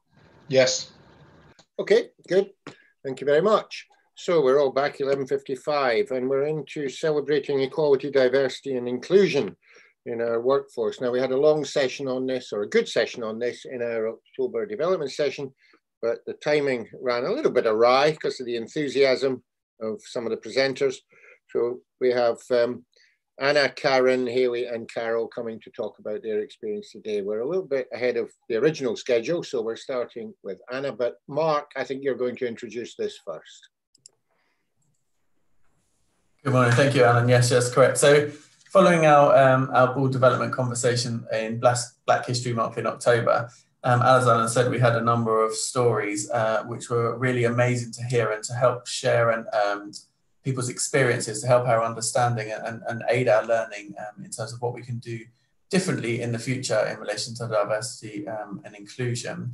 We had a presentation from one of our international nurses. So we had a number of presentations, but one of the ones from our international nurses, and we're going to hear from Haley and Karen a little bit later on in relation to our response to that. So what is it that we are doing? But first and foremost, we have Anna, who's already been mentioned a number of occasions this morning, who will be presenting her particular story to us. Then we'll move straight into Haley, and then we will take any questions at the end of that, if that's okay by everybody. So I'm hoping I will see Anna. She's not on my screen. I'm here. And here we are. You can see Anna, and I'm then hoping that Richard May is working on your slides. Here we are. Brilliant. Thank you, Anna. Okay, I'm going to try my best to keep to time with this.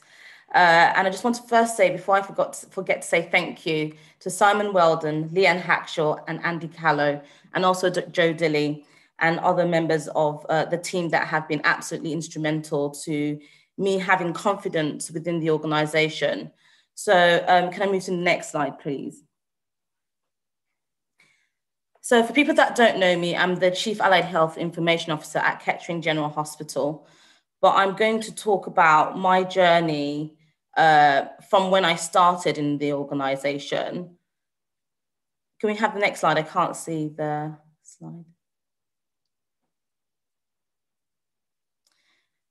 So I'm going to talk about my journey within my time in the organisation.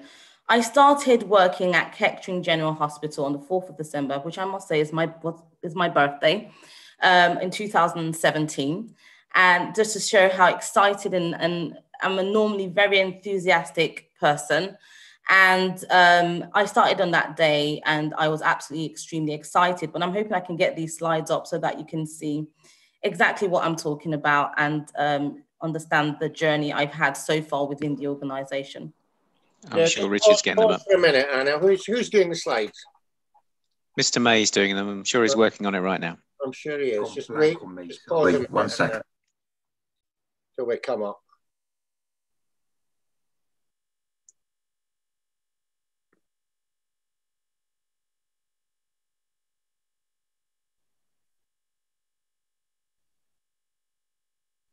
It is, of course, entirely possible you might have to wing this, you know. We'll find out in a minute or two. Just pause and let the process catch up. I don't know if you can see my slides. There you go. Can you see my slides? I don't know if that's any... Yeah, that's great, Anna. Is it big enough? Great, Anna. Thank you very much. It's just as well you're an information officer. Okay, so if you can see the slides, thank you for telling me that you can. So in 2017, I started within this organization as a transformation program manager. And the only reason why I applied for the job was because it said BAME staff welcome. And that was my only reason. I would not otherwise have actually applied for the job, because I found that every time I applied for a job, even though I've got a master's in project management, I've got a degree in biochemistry, and I've also got my clinical certification as an operating department practitioner and a lot more. For some weird reason, either wasn't shortlisted or I felt that there was something that was just, either a glass ceiling that did not let me move any further. But To my surprise, I got shortlisted at Kettering General Hospital and went for the interview, not realizing I was going to get the job. Now, when I got the job, it was absolutely, as you can see on my slides, I was absolutely excited. I've got this really big, happy face.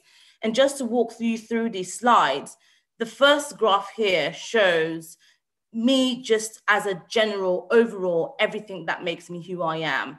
So the second bit of the graph shows the impact of unconscious bias and how it's played within my journey here as a BAME staff. So, and I just put there again, some of the projects I've worked on during the journey with Kettering General Hospital. And I'll say to you that, as you can see from the slides, when I started within the organization, I was quite neutral when it came to unconscious bias and how I was going to be treated and how I just felt in general about racism or discrimination. I didn't know what was going to happen. Not saying I didn't have any negative experiences during that time, but I think there were manageable negative experiences. But I think in 2018, while still as a transformation program manager, I had a bit more negative experiences within the organization.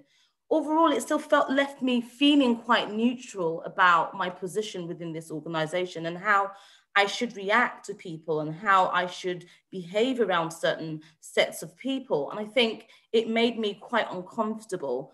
But even at that, the personality I have is quite strong. I'm quite happy all the time. And I just had to keep being positive. And I think positivity was one of the things that made me move forward. I then, in 2019, I was excited again because I think, like I was back at a neutral stage when it comes to, that impact of unconscious bias. And it was because I got the job as a Chief Allied Health Information Officer, full-time. At first it was part-time and then moved to full-time. But what that showed me was people are listening and people were paying attention and people understood that there was something in me that I could share. And then further to looking at 2020, we can see what's happened here again is the fact that in terms of unconscious bias and maybe microaggressions within the organization, it's pulled me back to a very kind of unhappy state on that line. But overall, I'm very happy where I am in terms of within the organization. Now, I'm not trying to sugarcoat this. It's just my experience. And it's more around what am I experiencing within Kettering General Hospital? It's positive, but it could be better. And I think we've got to realize that there are two forces here. Whereas if I look at other colleagues that are not from my background, that line will not be there. That line that is of an impact of unconscious bias. There might be a third layer, which is more around bullying and harassment that, if you add this to the graph, it might have a different impact on people in general. But we're looking at now the BAME staff. There's this line that a lot of people do not see and do not understand exists, that they're working with and is affecting and having an impact on their day-to-day running within the organization.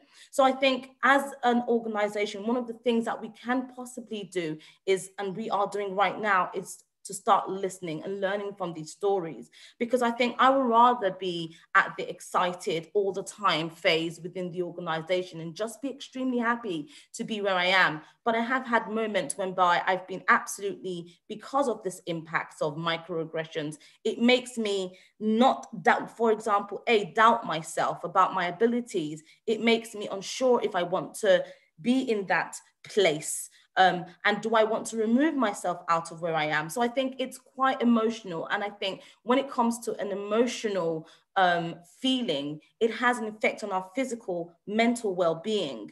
And as ethnic minority people, I think it's one of those things that it's quite difficult to articulate to people to say, this is what I'm going through. This is the impact of other things around me that might not have anything to do with your manager. It might just be external forces that are within the organization that are having an impact. But I won't dwell long on this particular slide because there's other things that I would love to share about, wonderful things that have happened in the organization. And I'm just going to pick out a couple of projects that I've worked on.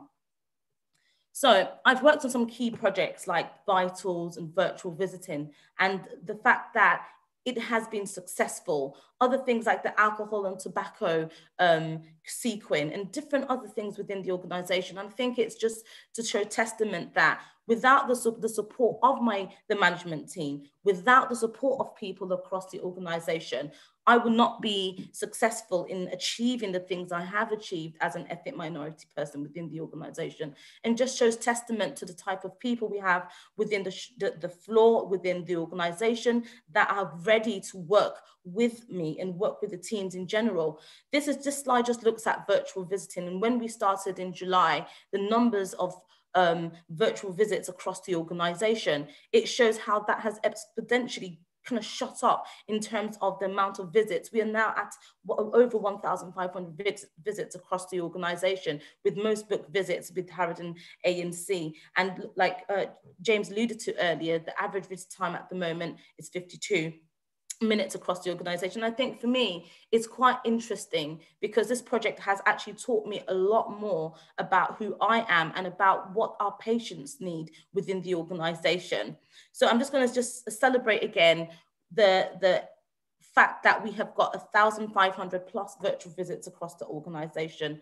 Now, what I enjoy most about my role, just skipping back into that, is not knowing what will happen next. And I think that makes life absolutely, for me, exciting. And just the fact that patient experiences are very, very important and instrumental to making what we are doing as, managers, even much more important. And not only our patients, our staff as well, being able to listen to them and listen to the stories.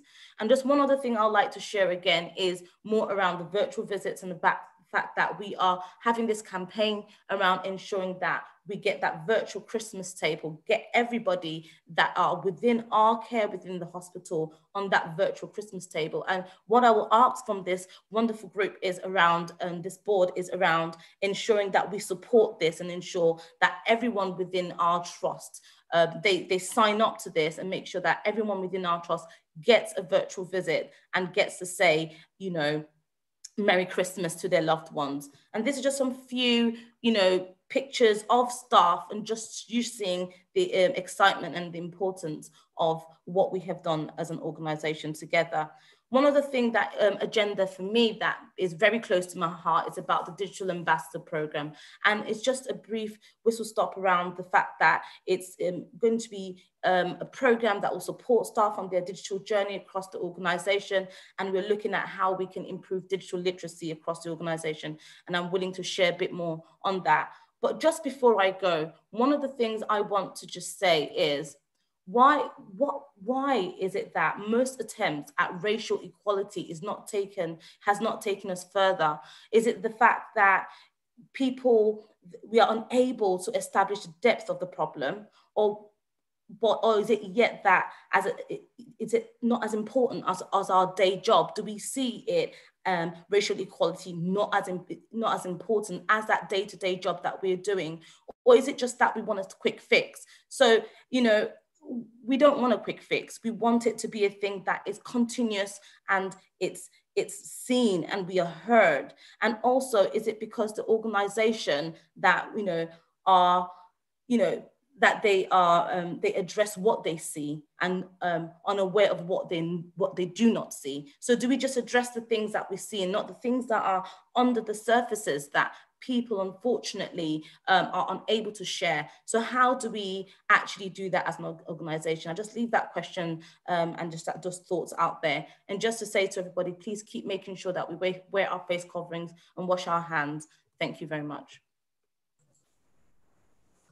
Wow, Anna, thank you very much. That was a really incredible and thought-provoking presentation, and thank you for also showing us your digital skills and being able to share your screen with us.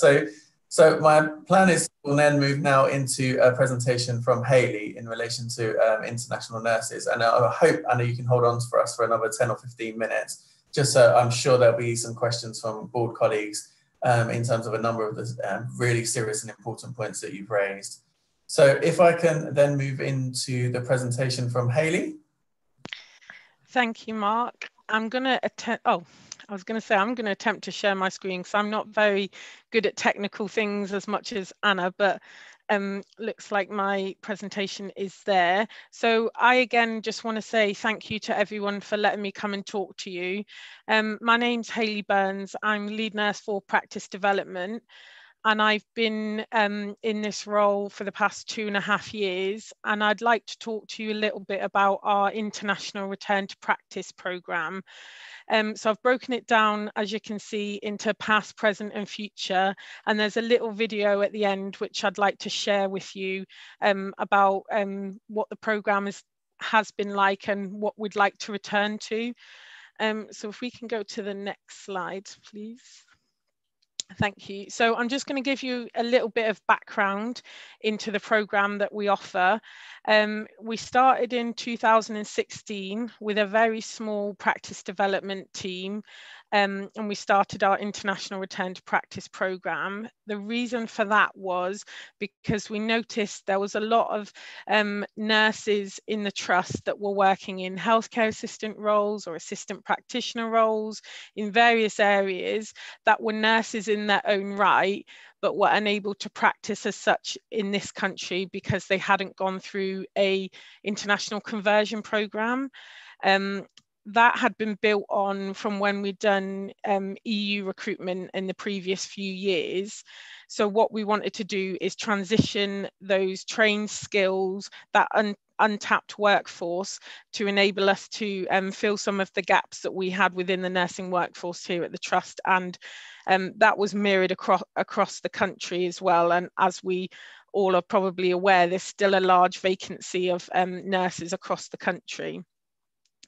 What we had noticed is that there were some challenges facing this group because we didn't have a way to help them progress their careers. A lot of them wanted to develop, wanted to move forward, you know, get higher skills, higher levels within the trust, but there was no way for them to do that at the time. So that's why we introduced our programme. And in 2017 to 2019, 95 nurses completed that programme. In this year alone, in 2020, there's been 98. So in those 3 years, we had 95. In this year alone, we've had 98. So the programme has built on year on year on year. Approximately 7% of the nurses that we trained have gone into more senior roles within the organisation, whether that be deputy sisters, sisters and charge nurses, or specialist practitioners in many different roles. In 2019, a small group of the practice development team as well as the HR and recruitment team did a trip over to India, where there was a big recruitment drive, and we recruited over 100 more nurses at that stage. If we can go to the next slide, please. So that's a little bit of background. It brings us into the present now. And as I've just discussed, in 2020, we've had a large expansion of our International Return to Practice programme. We've managed to maintain our success rate, and we're one of the only trusts, if not the only trust in the country, that still has 100% success rate. And that is from the beginning of our programme in 2016 until now. So that's something that we're very proud of, and that's what a lot of candidates come to us from lots of different areas and from all over the world, because they know that we have 100% success rate here in the Trust. What we have noticed by doing the programme, and as was shared with Christiana, who shared her experience last time at the board meeting, was that after sharing their experiences, we noticed there was some gaps in the additional support after our OSCE programme. So we're very good at training the nurses and getting them through the programme, but there's some things that we could be doing better to improve work out on the wards, relationships, and how people integrate into the Trust. So as you can see here, it just showed that there was a bit of loss of relationship building and a loss of sense of community. So some of the things that we've been trying to do to address that is we've created a Finding Your Voice forum. which has some of the candidates who want to talk to us, who want to give us feedback, who want to share their experiences. It also has the learning and development team. It has international return to practice representatives. We've also looked at how can we redesign the programme so that we incorporate some of these relationships and community building work. So if we can go to the next slide, please. Thank you. So as it says here, what we want the future to be after listening to our colleagues, listening to their experiences, we're relaunching the programme. We want to use a structured approach to supernumerary period to ensure that staff are integrated into their local workforce teams as well as the wider trust team. We want to have an increased visibility of the practice development team out on the wards, supporting individuals. They build a good relationship with them when they're doing their OSCE training, but they can also be a source of comfort, a friendly face that they know if there's something they're struggling with that can help them to integrate better into their teams. The Finding Your Voice forums, which are we're planning for the whole year to just give people, if they want to drop in or they want to share experiences, they can do, and then reintroduce the importance of the community and relationship building. So I've got a little link here, so I don't know if that link will work to the video. If I've sent it, I don't know. Give it a try. Play it. It was active, so if not, I'll try and log on to YouTube and see if I can share my screen, because it's a nice little video which just shows what we're trying to get back to. If not, let me try and see if I can bear with me. I'll see if I can get it up on my screen, because I think it's quite a good video. Stand by, Hayley. I'm just bringing it up for you. Oh, okay. Thank you.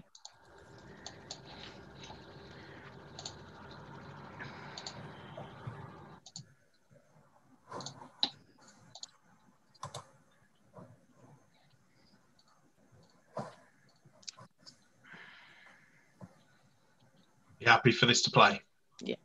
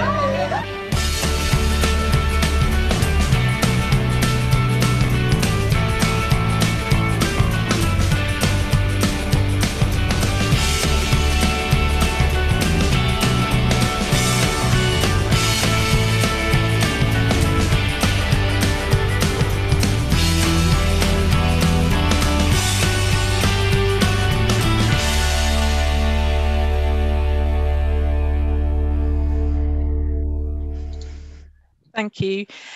I just wanted to share that video with you because that's some of the things that we want to get back to, that learning about each other, building relationships, not only in work, but outside of work, building a community, building a network of support, sharing experiences with each other, having fun. Yes, trying to get to a combined goal of achieving your OSCE and achieving your NMC registration, but also developing a community and wanting to put roots down here and stay here at the trust and in the local area, build your families, have your children go to school here, and just have that longer term sense of community, really. So thank you for letting me share that video with you, and that's our aim. That's what we're trying to return back to. So thank you for your time. Thank you, Hayley and Anna, and two fantastic presentations. I'm sure maybe you can see in the chat there's a lot of kudos going your way, and it's always brave to show a video on a live Zoom call too. So thank you very much to Richard and Kieran with helping out with the technology as well. So just mindful of our time on this particular item. There's some fantastic work. I'm running out of superlatives in terms of the teams and things that we're bringing together, whether that be from patient experience and the virtual Christmas and Anna's story, or whether that be from a staff experience and the story we heard from both Christiana in our last board development session and indeed the response to that from Hayley today. So my plan around this section, Alan, was to hand back to you for any questions. Okay, thank you, Mark. Thank you, Anna and Hayley. Good stuff. And, you know, when you recruit internationally, which clearly we have to do as a nation, and indeed worldwide, there was a massive shortage of nursing staff. People you are recruiting literally have thousands of hospitals to choose from. So there's got to be something that makes you a bit different. And the answer is the 100% success rate in the international recruitment program, and come and meet your friends.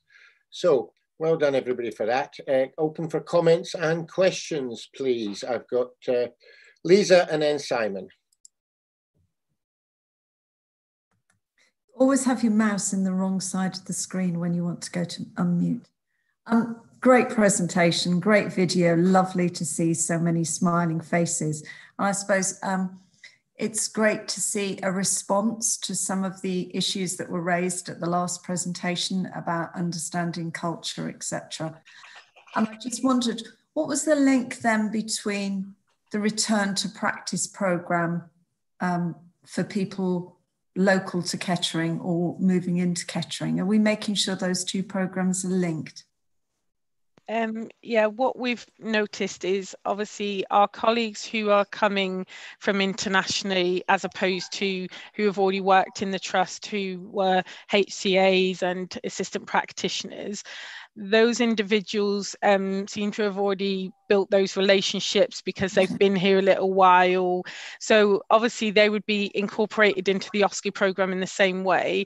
But what we've noticed is obviously it's a huge jump coming from India or Nigeria, or wherever they're coming from, that we need to make sure that we understand them as a person first, as well as, yes, getting them through the OSCE program and making sure that they're on the wards and stuff, but just listening to who are you as a person, not just as a nurse.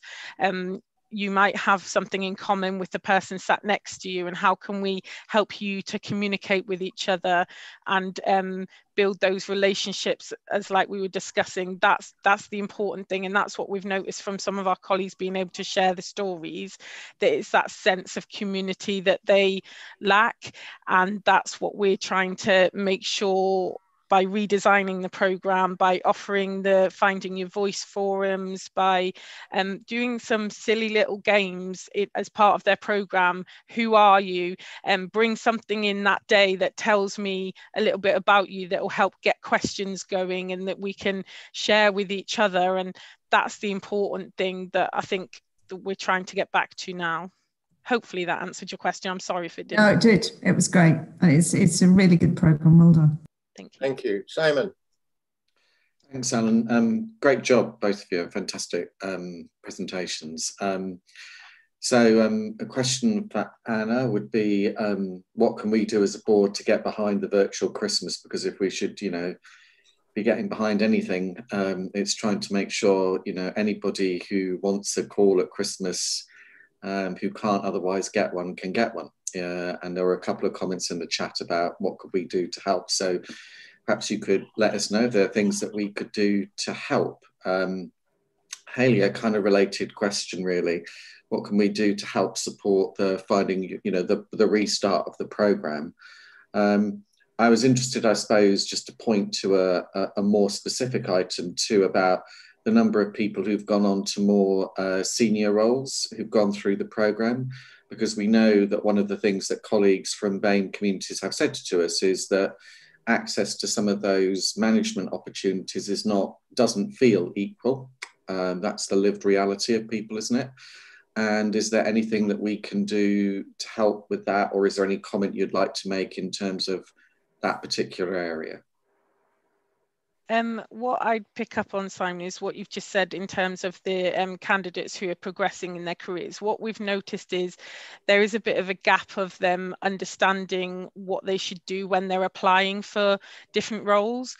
So what information is required in their supporting information and those kind of things. So we are putting together, as part of the programme, towards the end, we have a bridging programme now, which we do after the OSCE, to help them as part of their staff nurse development and their ongoing development. So we're putting those kind of things in to help them understand what is required, because they are very ambitious. A lot of them have a lot of skills, a lot of training.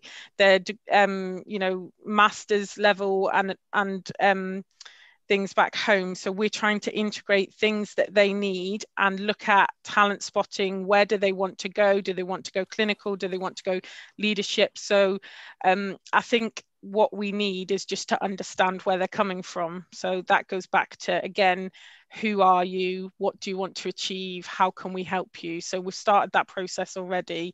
And I think we've noticed that having the bigger cohorts, that obviously there's themes that are coming through which we're now starting to work on. Okay, everyone. I'm not seeing any more questions or hands up in the chat box or in the chat box. Look, guys, that was really good. Could we hear from Anna? Sorry, somebody Could we hear from Anna just to give her an answer? I asked her a question too Oh, about. sorry, Simon. Anna. Okay, thank you, Simon. Thank you, Alan. It's more around fueling the movement, I think, from senior execs. I think when there's that engagement from the senior execs and the ward member staff can see that there's that buying, then what that does, it also encourages them. So even if it means senior execs either calling on the wards, finding out how many patients they've already booked, or things around that, and just show their involvement, if it's Twitter, whatever it is, and just saying, I'm signing up to the virtual visit around the Christmas table, and something around that, and just what can we do to ensure that patients on the wards, are actually going to experience a wonderful Christmas this time. And also iPads and iPad stands, I think, and what Joe and James alluded to earlier around the staffing for people that aren't able to hold the iPads. Okay, thank you for that. I don't think there'll be any shortage of people willing to promote that. And we have had a lot of support from our community in all sorts of things during the COVID pandemic. So it may be that there are some organisations within the county that might wish to help with the provision of stands or iPads. And I'm sure the charitable people and the fundraising people can talk to those organisations and see if they're able to help us before Christmas. So thank you very much for that, guys. That was very good, and almost the better for not being fitted into our October event. You got your own airtime there, and it was good stuff. So thank you very much for all of your contributions. It's it's extremely thought-provoking stuff. So thank you for that. Integrated Care System Development Plan, to return to also big ticket items and big future questions. Simon. Thanks, Alan. So just in the interest of allowing comment and discussion, I'll keep my remarks relatively brief.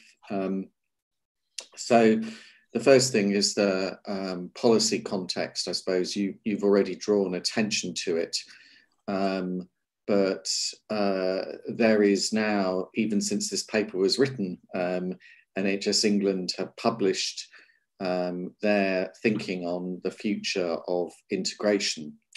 It's beyond the scope of this discussion to get into that in full detail. Suffice it to say, it's a really challenging and interesting set of questions that we've now got to debate locally.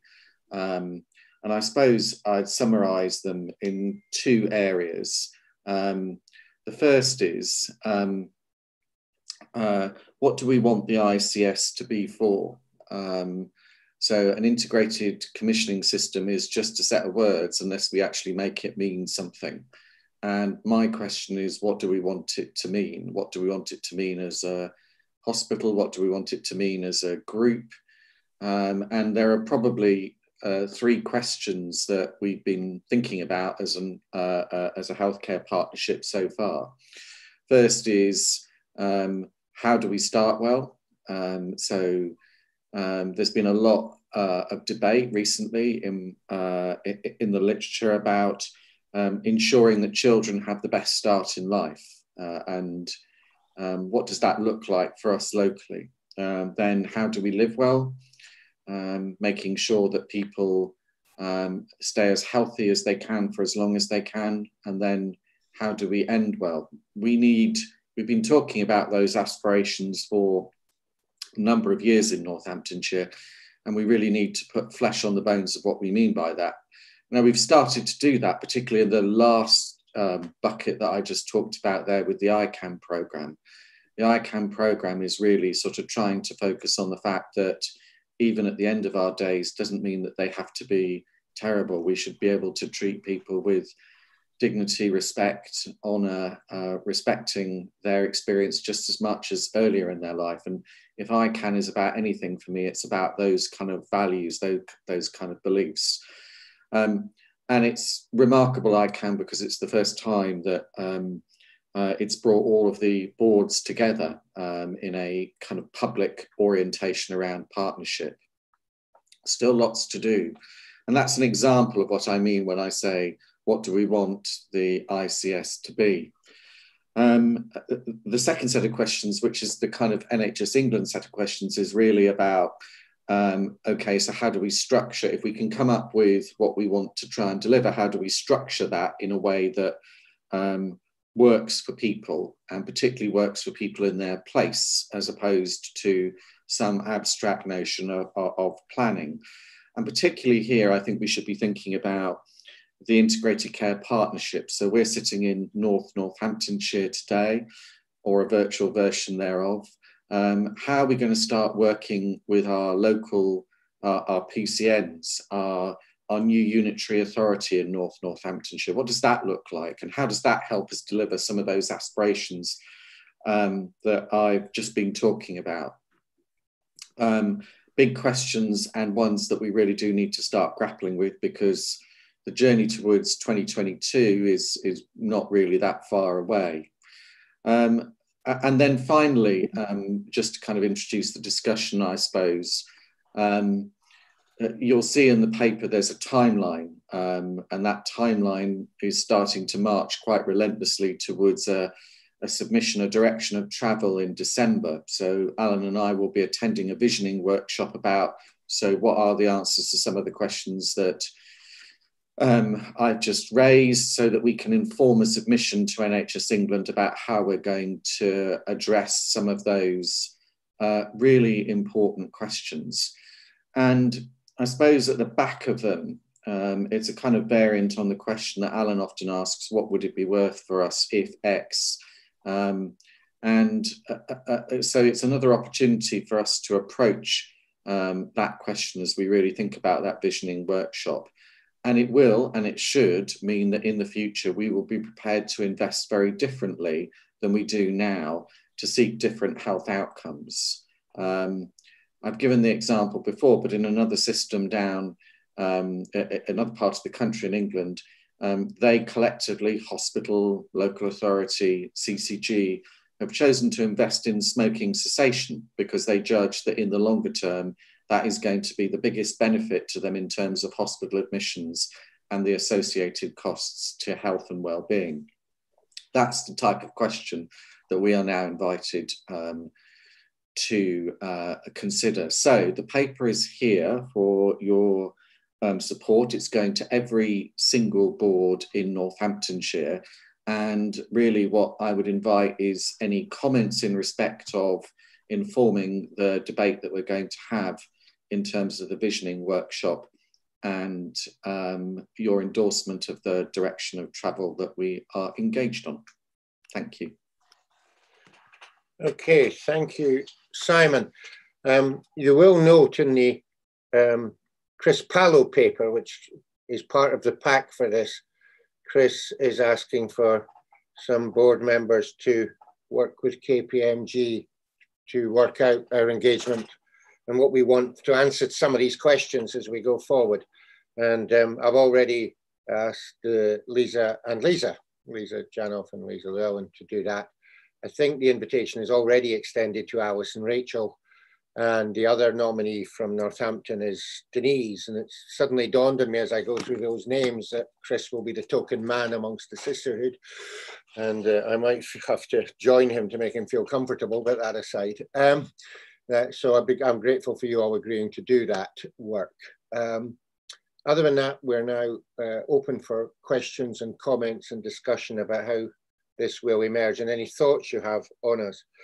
I like the story about the cigarettes, about the smoking. I once failed to get a job many, many years ago because I was asked by the very large health board concerned what I thought their big strategic question was. And I said it was childhood self-esteem.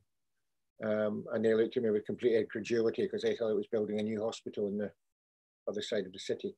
So we didn't really agree about what the job was anyway, so I was quite glad I didn't get it. But I think it is important that organizations, when you're actually thinking about these things, about what are the really big questions we want to answer in this. So, thoughts and comments. Lisa, I'm not surprised with your background, you wish to give us a view about this. So we'll go Lisa and then Trevor. A flippant comment. I think you're just making it difficult with two Lisas, and we're going to have that great fun on that committee. My serious point is, Andy, I think this is a real challenge and opportunity for information and linking up records and digital, because I think what the ICS is not about organisational form, it's about looking at the population as a whole and really understanding who uses what, how outcomes differ. And we only get to that granularity if we really have joined up information and are willing and able to interrogate the data to gain insights that we might not have ever thought about.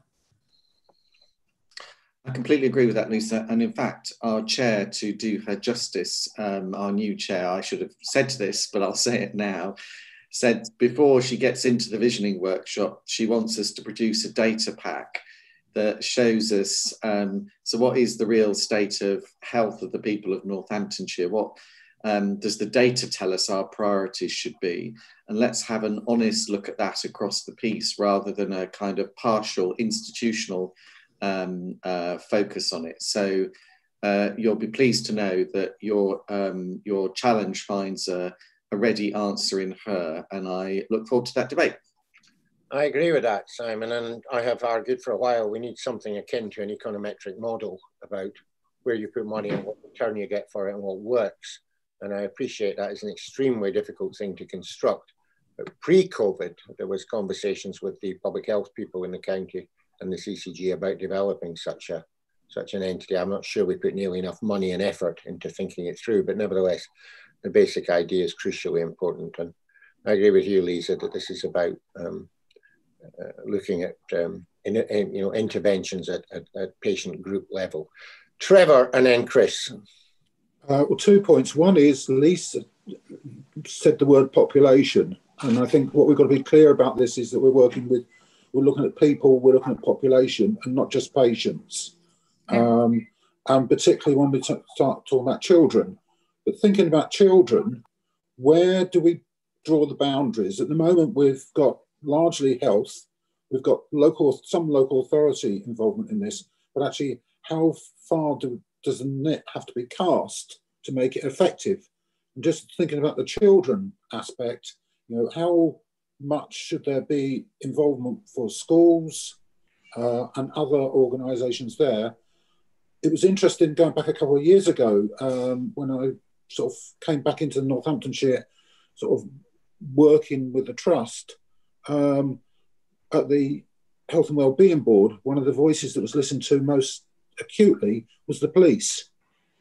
And they had many things to say that were extremely pertinent to conversations around health and well-being.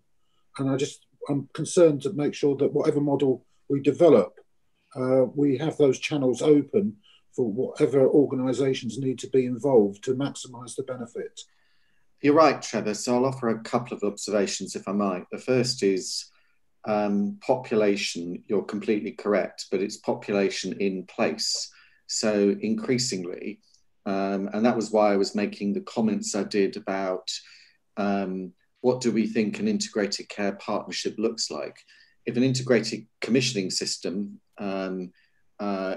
is thinking at the Northamptonshire level, what do we think the more local geography needs to look like? Because we already know, without even scrutinising the data, that the health needs of the people of Northamptonshire differ to the rest of the patch, and we need to start functioning at a much more local level than we have done now.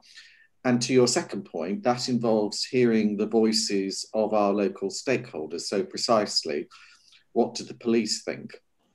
One of the more fundamental questions that we will face in the visioning workshop is this a health and care enterprise, or a health and care enterprise as two separate entities trying to deliver something? Because probably one of the critical design points that we will face is, to what extent, going off Lisa's point, do we start collapsing the boundaries between health and care organisations in a far more radical way than we have done up until now? No, there's no answer to that, but it is a fundamental design challenge that we face.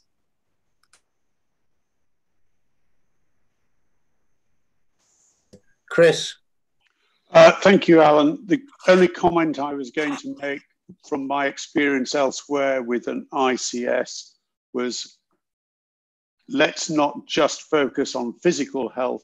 The mental health situation is really, really important, particularly into the future.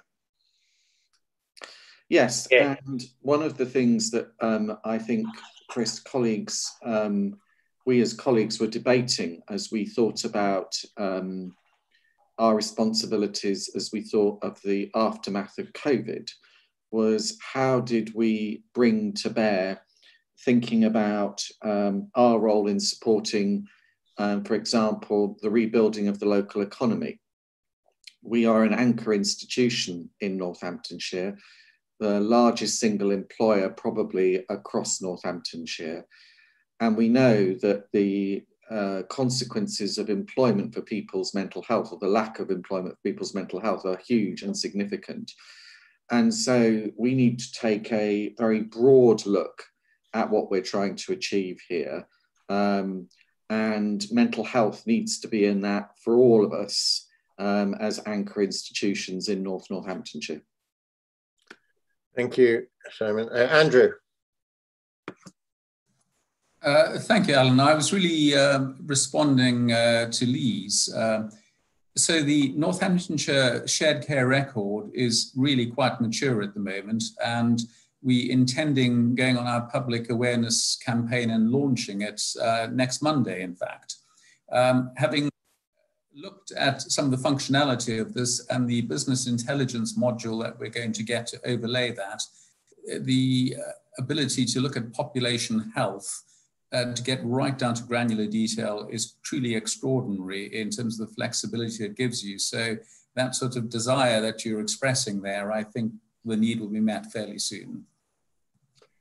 Thank you, Andrew. I don't know what we've got planned for. We have a joint development session in December with NGH board. I don't know quite where the agenda is on that. Obviously, I had some thoughts about it and so on, but I don't quite know where we are.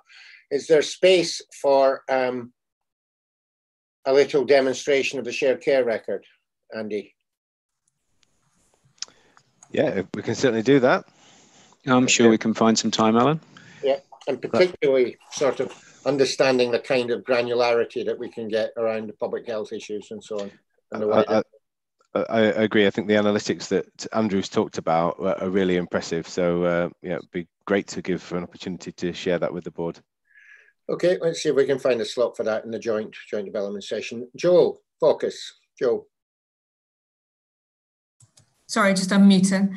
Just a comment really, just for those that weren't at the presentation of the ICANN programme last week, we've obviously trying to roadmap our vision into the creation of the ICS.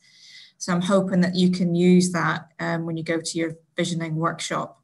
And it's really great to see the ICANN program embedded into the draft strategy that I can see, given that ICANN was only born about 4 months ago. So I'm really pleased with that and the impact it will have. And it's going to focus on the whole health population as well. So just, that's all I wanted to say. Okay, I think we're kind of there. I think that's an old hand, Chris. If you could lower it, that'd be helpful. I think we're done there. I do need your formal approval to the fifth recommendation, which is to give me delegated authority as the trust chair to sign the ICS designation support letter. Nods will suffice. That's good. Thank you very much. And I think we're done on that. Thank you, Simon. I think that's useful. And I think the subgroup that Chris is talking about will, when they bring back their thoughts, will be quite influential in thinking how we take this forward as a group. And it also is another opportunity for our non-exec colleagues to begin to get to know each other rather better and build the necessary relationships there. So I think that's good stuff. Okay, well, pretty much bang on time. Development control plan and next steps for the hospital redevelopment programme. This has obviously been a massive piece of work within the trust and indeed on occasions within the system, within our group, because we've obviously had to think about issues around Northampton Hospital, and we've had to talk to our partners about the type of hospital we're talking about building. This has gone through lots of bits of process within the organisation, and Polly is going to, as the responsible director for all of this, and who has lived and breathed it for quite a long time now. Polly, if you'd like to take us through where we are with this now, because this is the first time we've brought this in, been able to bring this into the public domain. Yes, absolutely. Thanks, Chair. Can I just confirm that people can see that presentation? Yes, we can. Okay, great.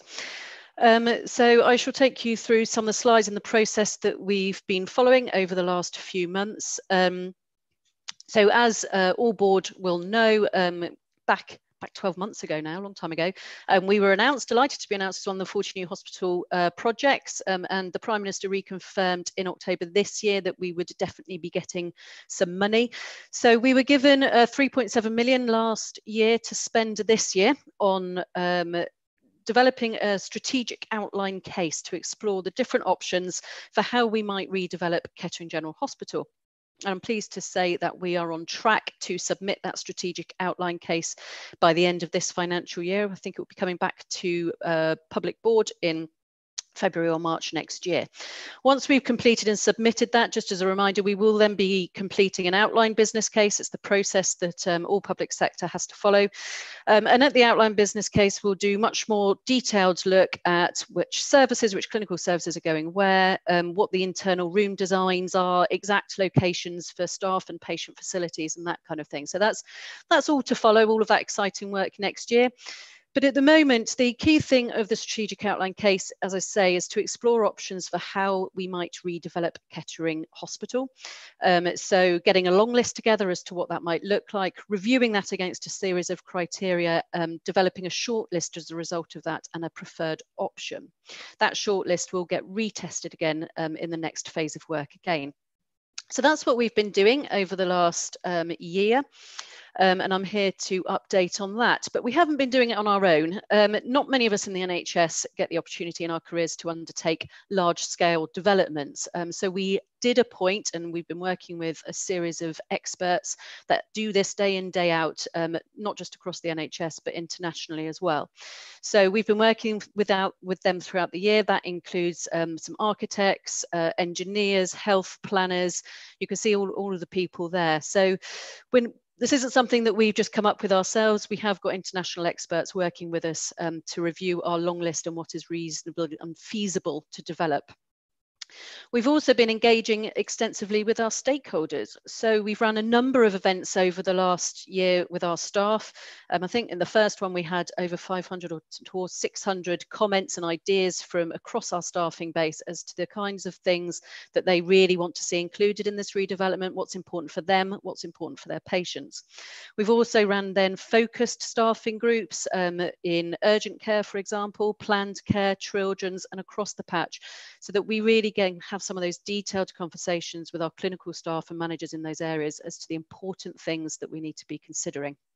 We've also run 2 different public engagement events and various different engagement events with our governors and others to again hear from our patients and hear from our public as to the difficulties that they find with the current hospital buildings and the current hospital site, and therefore the priorities that we need to be thinking about as we move forward with the development. In terms of progress, we have been to board a number of times. So this is just up here as a reminder. August board in particular, we discussed and agreed the design principles that would be integral into any new buildings. So that was things like, making sure we are pandemic proof, making sure that we're really innovative with the way we use digital technology in the buildings, making sure that we've got enough car parking spaces. So everything from future looking innovation to the really practical things. So we discussed that at August board, and we agreed our critical success factors there too. We came back again in September and had a look at our long list of options as to how we could redevelop the hospital. And then in October, on the 16th of October, we had an appraisal panel of that long list. And I'll go through some of the detail of that in a moment. And that comprised of all of us as board directors and non-exec directors, and our lead governor was part of that as well. As I say, I'll take you through the details of that. And really what we're here to do now is I'll present back the output of that appraisal panel and what our subsequent private board session then agreed to be our shortlist and our preferred option. So before I do that, let me take you through some of the detail around the redevelopment of the hospital. So this is our development control plan, we call it. It's our long-term development for the hospital site. And I'll take you through the detail of some of that. That's an artist's impression of what it could look like. And the development control plan itself, just in general, what we do is we start at the moment, our hospital site has 80% of our buildings are deemed as unfit for current medical care. We provide safe care in those buildings, but it is certainly not ideal for our staff or our patients to be treated in those. So what we will do as part of this redevelopment that I'll take you through is build some buildings, some big new buildings in the centre of the site that enable a lot more clinical adjacencies to happen, a lot greater efficiencies as to how we can treat our patients. That again is better for patients because it means you're getting the right care faster because our staff are co-located, which means you're getting treatment faster and then getting discharged and able to go home faster.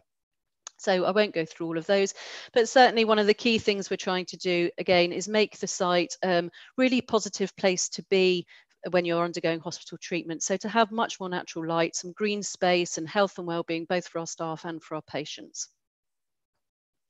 So this is a view of our current hospital site. At the top right-hand side here would be the A14, and you can see the Rothwell Road here running down the right-hand side of the diagram running down the hill.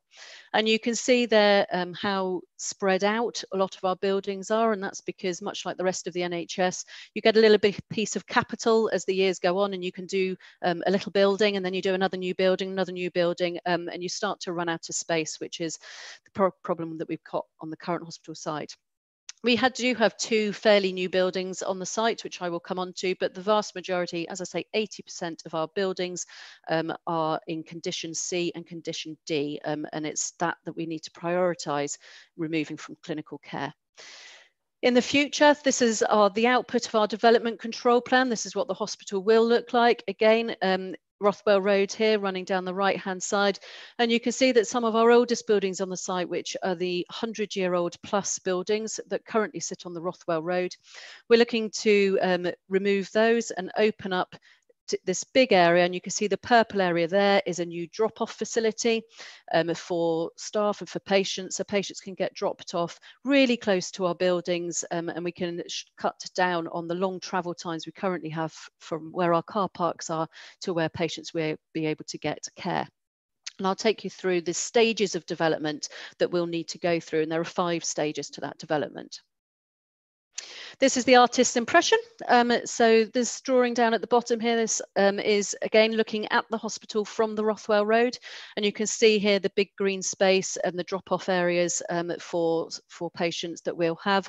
Phase 1 is our urgent care hub, and the second diagram up here shows you in a bit more detail what that urgent care hub is going to be looking like. That's our first building we'll be doing on the site. So this is the hospital site, just it's slightly different orientation in that you've got the Rothwell Road at the top there of the site. And these 2 buildings shown here in dark grey are our newest buildings on the site, 10 years old or less. The first one is the foundation wing, where we've got state-of-the-art ITU in there, our children's ward Skylark is in there, and some of our cardiology facilities. And we've got our treatment centre. So the view is that we will keep those. We don't need to knock those down. We'll keep them on the site, and we will start to build around those. So all of these areas in shaded dark and shaded grey there are our current hospital buildings.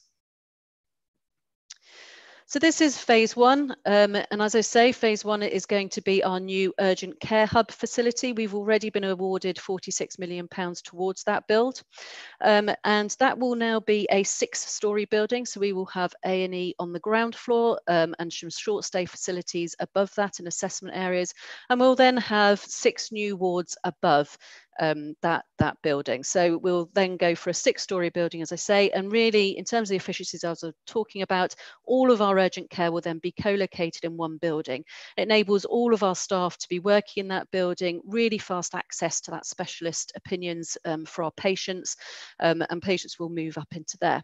That's going to cost £250 million, and you will see that we get then some new blue light ambulance roads into that building, and down at the bottom of the site there we will be building a new urgent care, a new energy centre, sorry, which will enable us to upgrade all the infrastructure that we have across the site for our energy and lead us to becoming much more of a sustainable and net carbon zero trust in the future. And you can see here some different routes in for the site that we've got there. Once we've built that urgent care hub, we will then be able to decant services from our current A&E department, and that's that building 16 that you see there. That's our current A&E. And so our clinical services will move out of there and into our new urgent care hub, which will enable us to then start to demolish those buildings to allow us to have enough space to build phase 2. And this is phase 2. So again, another 6-storey building. We're moving down the hospital site though, down the hill, so it doesn't look as big, but it's still 6-storey. And in there, what we'll be doing is replacing our theatres, our endoscopy, pathology, and basically 70% of our adult inpatient beds then start to get replaced in that phase 2. So a lot of our patients will then start to see improvements when they come into the hospital, even if they're not coming in for emergency care. And again, same principle applies, that once we've started to move services into here, we'll be able to demolish some of those other buildings in the middle of the site, and then that allows us enough space to do phase 3. Now, currently, this phase 2 is going to be costing 361 million. You've got a cost here of 532, and that's because that includes our VAT and inflation. And I'll come on to that in a little while. So phase 3, again, this just enables us to almost completely now replenish nearly all of our hospital inpatient beds. So that means no matter what service you're coming into the hospital for, and a lot of our elderly care wards will all now have access to brand new hospital facilities. It starts to enable us to open up some green space on the site, and really starts to make some big improvements as we go through. And again, another 6-storey building that you can see at the bottom there. Phase 4 is further building, so we're replacing the big ward block here, and you can see there that we move on to phase 5. And really by the end, By the time we get to this is where we start to develop a real health and social care integrated campus for the hospital. We'll be already started talking to our partners in other health and care settings to say, what do we need on the Kettering Hospital site that isn't just acute care? Well, we were mentioning earlier about mental health and other things that actually we could now use the site to develop an integrated campus in line with our ICS approach that we were just talking about. So that's really the development control plan. And so what we did is, and I'll go through this, we held the appraisal panel on the 16th of October, where we looked at all of those options. And the process that you follow is really quite robust. We don't get a choice about it. It's the HM Treasury guidance that's up there. But what we do, and I'll take you through this, is we score each of those options against critical success factors that we agreed previously at board. So these are the 5 domains that you have to go through. And if you look at it as a column rather than a row, so one by one, the appraisal panel went through these options and said, do they pass or fail the critical success factors? And we went through one by one of these. The key one, of course, the one most people would be interested in, is about the service solution. So the phases that I just took you through, there were 5 phases I just took you through. The 6th phase, the 6th option that we looked at, was a full rebuild on a greenfield site elsewhere, so not staying on the current hospital site. And we looked at those individually, one by one, and rated them against our critical success factors. And this is one of the key things that we used to be able to do that. So you can see here, each of the phases of the options across here, which is the 0 to 5 on the current hospital site, 6 being the greenfield site. And really, we assessed these for what they really delivered for our patients, what the improvements each of those can deliver to our patients and our local residents is the first key thing we looked at. And then the second key thing is, and how affordable then is that to the NHS and to the hospital and the taxpayer, and what's the value for money we can get out of that? So let me take you through some of these going across. So overall impact on the estate. I told you a little while ago that currently 80% of our estate is in condition C and D, so unfit really for purpose. You can see there, so 20% currently is in A and B. And you can see as you move through, so once we've built the urgent care hub and the wards on top for phase 1, we then get 43% of our estate is in a good condition. By the time we've built phase 2, we've jumped up to 76% of our estates in good condition. And by the time we get to phase 3, 83%. And you can see there by phase 4, 91%, and by phase 5, 100%. And of course, on a greenfield site, because it's a single new build, then we immediately get 100% in good condition. So that's really important because, of course, it shows what proportion of our patients are going to get treated in the new hospital estate. I've been through some of the patient benefits that we talked about and the kinds of services that our patients will be getting in terms of new build. And then we looked at the capital affordability. So it's worth noting, and I put it in my paper that accompanied this, that provisionally we have been allocated 350 million from the HIP programme. We've already got 46 million for our urgent care hub on top of that. So that's 396 million that we've provisionally got.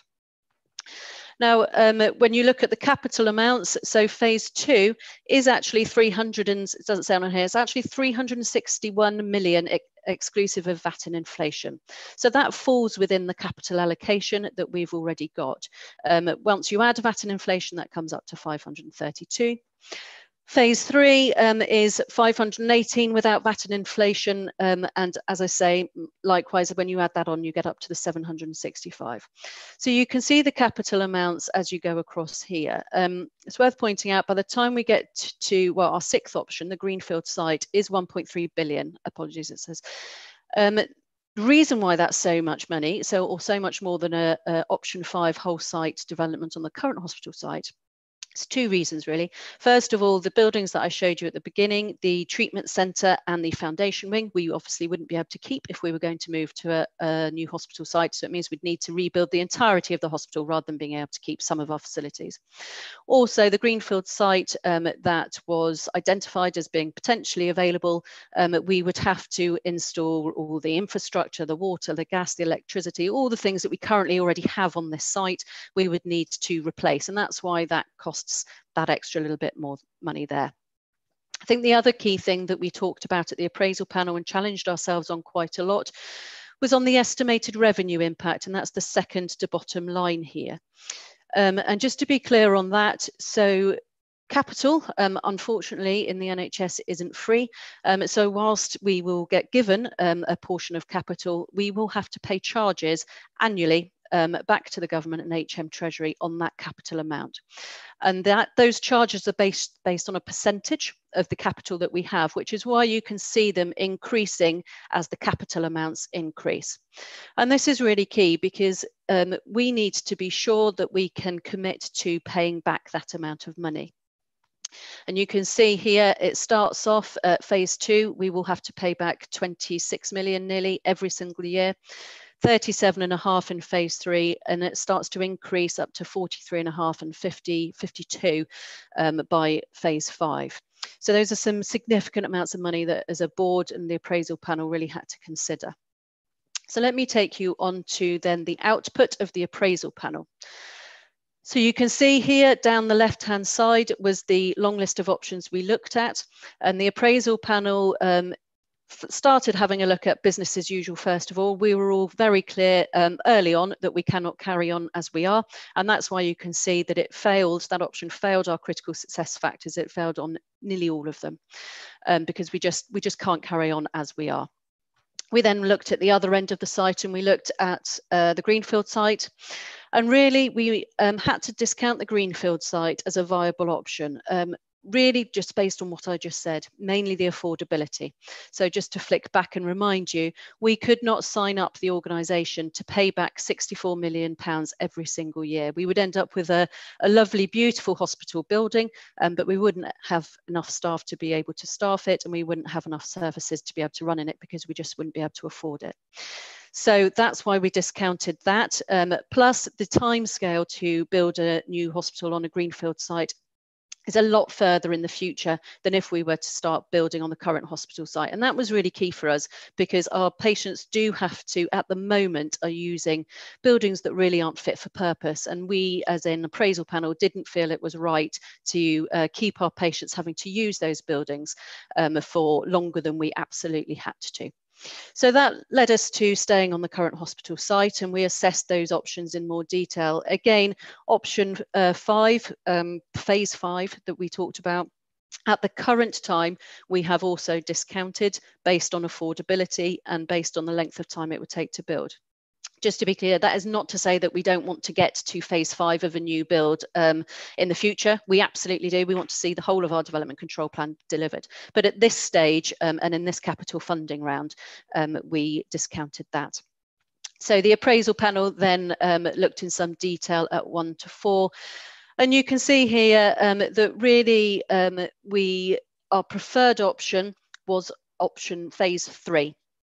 The reason why that was our preferred option is that really by that point in time, the vast majority of our patients, as I said, 83% of our buildings will be in condition A and B. That means the vast majority of our patients will be able to get the care they need in fit for purpose buildings. And that's really important to us. It will look and it will feel like a new hospital, and our patients would be able to access care in those new facilities. Anything before that, if we just stopped at phase 1, which is the urgent care hub, there's only a small proportion of our patients who will be able to access those new buildings and get care in that new environment. And as an appraisal panel and then at our private board, we felt we owed it to our patients to really start pushing that capital amount and get as much new build as we possibly could.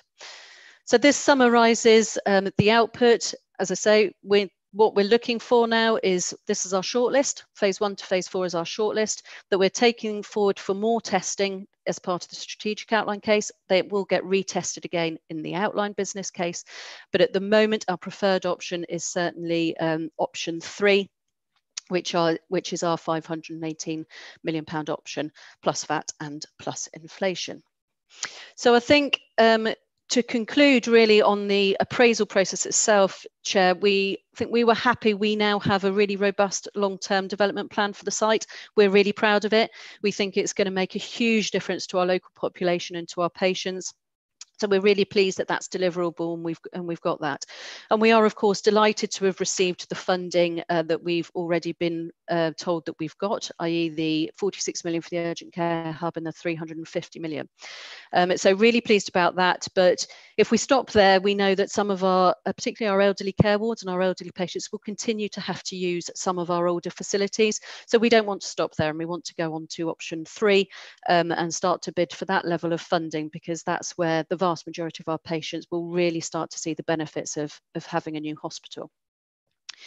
And really, I suppose that concludes my update on the appraisal panel and the decision that board took for the strategic outline case to then be submitted towards the end of the financial year. I did include in my paper so some next steps. And in terms of what the programme will be working on over the next few months, and also our phase 1. So it's key now for us that we move ahead with phase 1 of our plans for the redevelopment. So I just showed you, that's the urgent care hub and the 6 wards above. And we had a conversation with our regional regulators last week, and they've confirmed that they're happy for us to move now to full business case for that scheme. So we'll be looking to do that at the start of 2021, and it is clear now, as I say, that it's going to be much more efficient operationally. It's going to be much better for our patients clinically, and it's going to be much better value for money for the taxpayer if we move ahead with the whole 6-storey building, rather than the original plan, which was just for the £46 million urgent care hub that we'd been given approval for. So as I say, and you can see there why it's just going to be so much better for our patients to get faster access to diagnosis and treatment, much better for our clinical staff to all be working in one facility and have the clinical adjacencies that we need, and much better value for money that we build it all at once. So just to note that we will be moving ahead with that in the start of the next year. And I will stop speaking there. I don't know whether... Okay, Polly, thank you. That's a very clear exposition of a very complicated problem and a lot of work that sat behind it. And I hope it explains the difficulty, starting with, is it possible to rebuild a hospital on the Kettering site, followed by, and what is the best solution to how to do that is both affordable in capital and revenue terms. I'm going to turn to the 2 non-exec directors most involved with this on the Strategic Development Committee. So that'll be Lisa and Trevor. So Lisa, would you like to give us your comments, and then I'll open it up for anybody else who wants to contribute. Lisa. Yeah, yes, certainly. I'm going to start by saying thanks to Polly and the team, because this agenda is both challenging and fluid, and sometimes the political kind of uncertainties behind it causes some issues. And apologies, it's my dog who's decided that actually at this moment in time he's going to bark. So for me, there's several steps of assurance as a non-exec I get in this, which is the slide says that we've been involved since August. I think that underplays it. As a board, we've been having discussions around the urgent care hub as it started for over a year. And certainly as an SDC, we have been having very detailed conversations around each stage, challenging and going back and reviewing when decisions were made and making sure that there was clarity. I think we've got a good set of external advisors. As a board, we said, challenge us, make sure that we're getting, you know, a stretching view of the future rather than actually staying comfortable.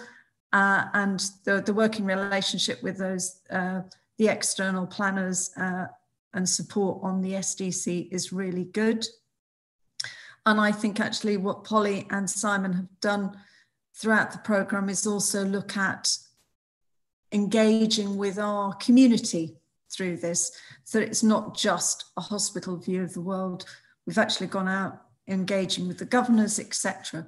So I feel very confident that actually the solutions that we've got to date and presented in front of us are the best options for our community.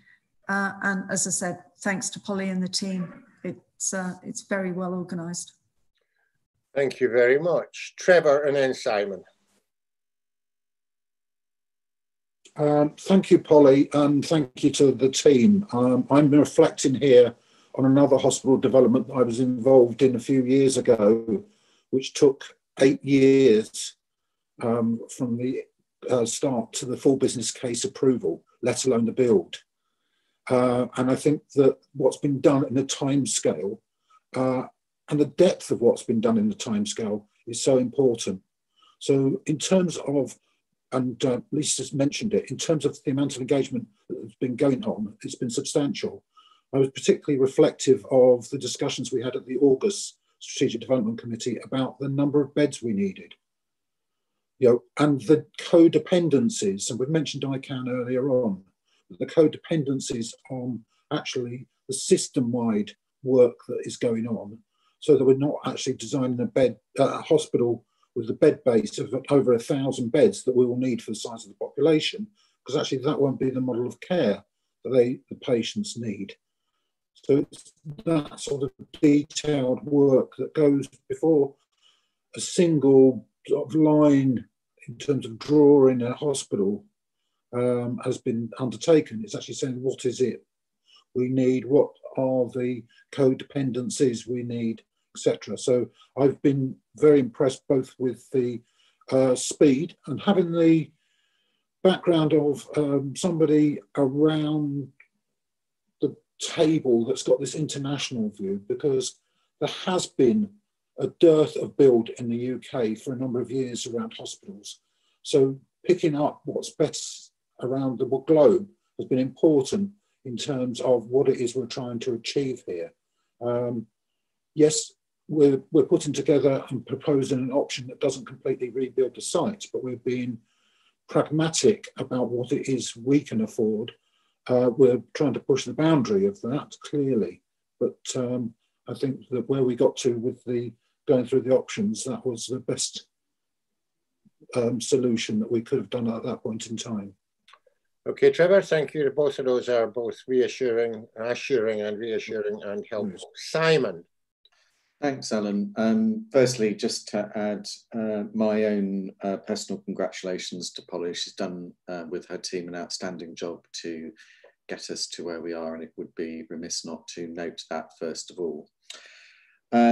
I would also publicly, before I say what I intend to, like to thank our local MPs in North Northamptonshire, all of whom have been assiduous in their support and continue to be so of what we propose. And I have taken them through the thinking as to where we have got to. And they, like we, are excited about the development control plan that is in front of us.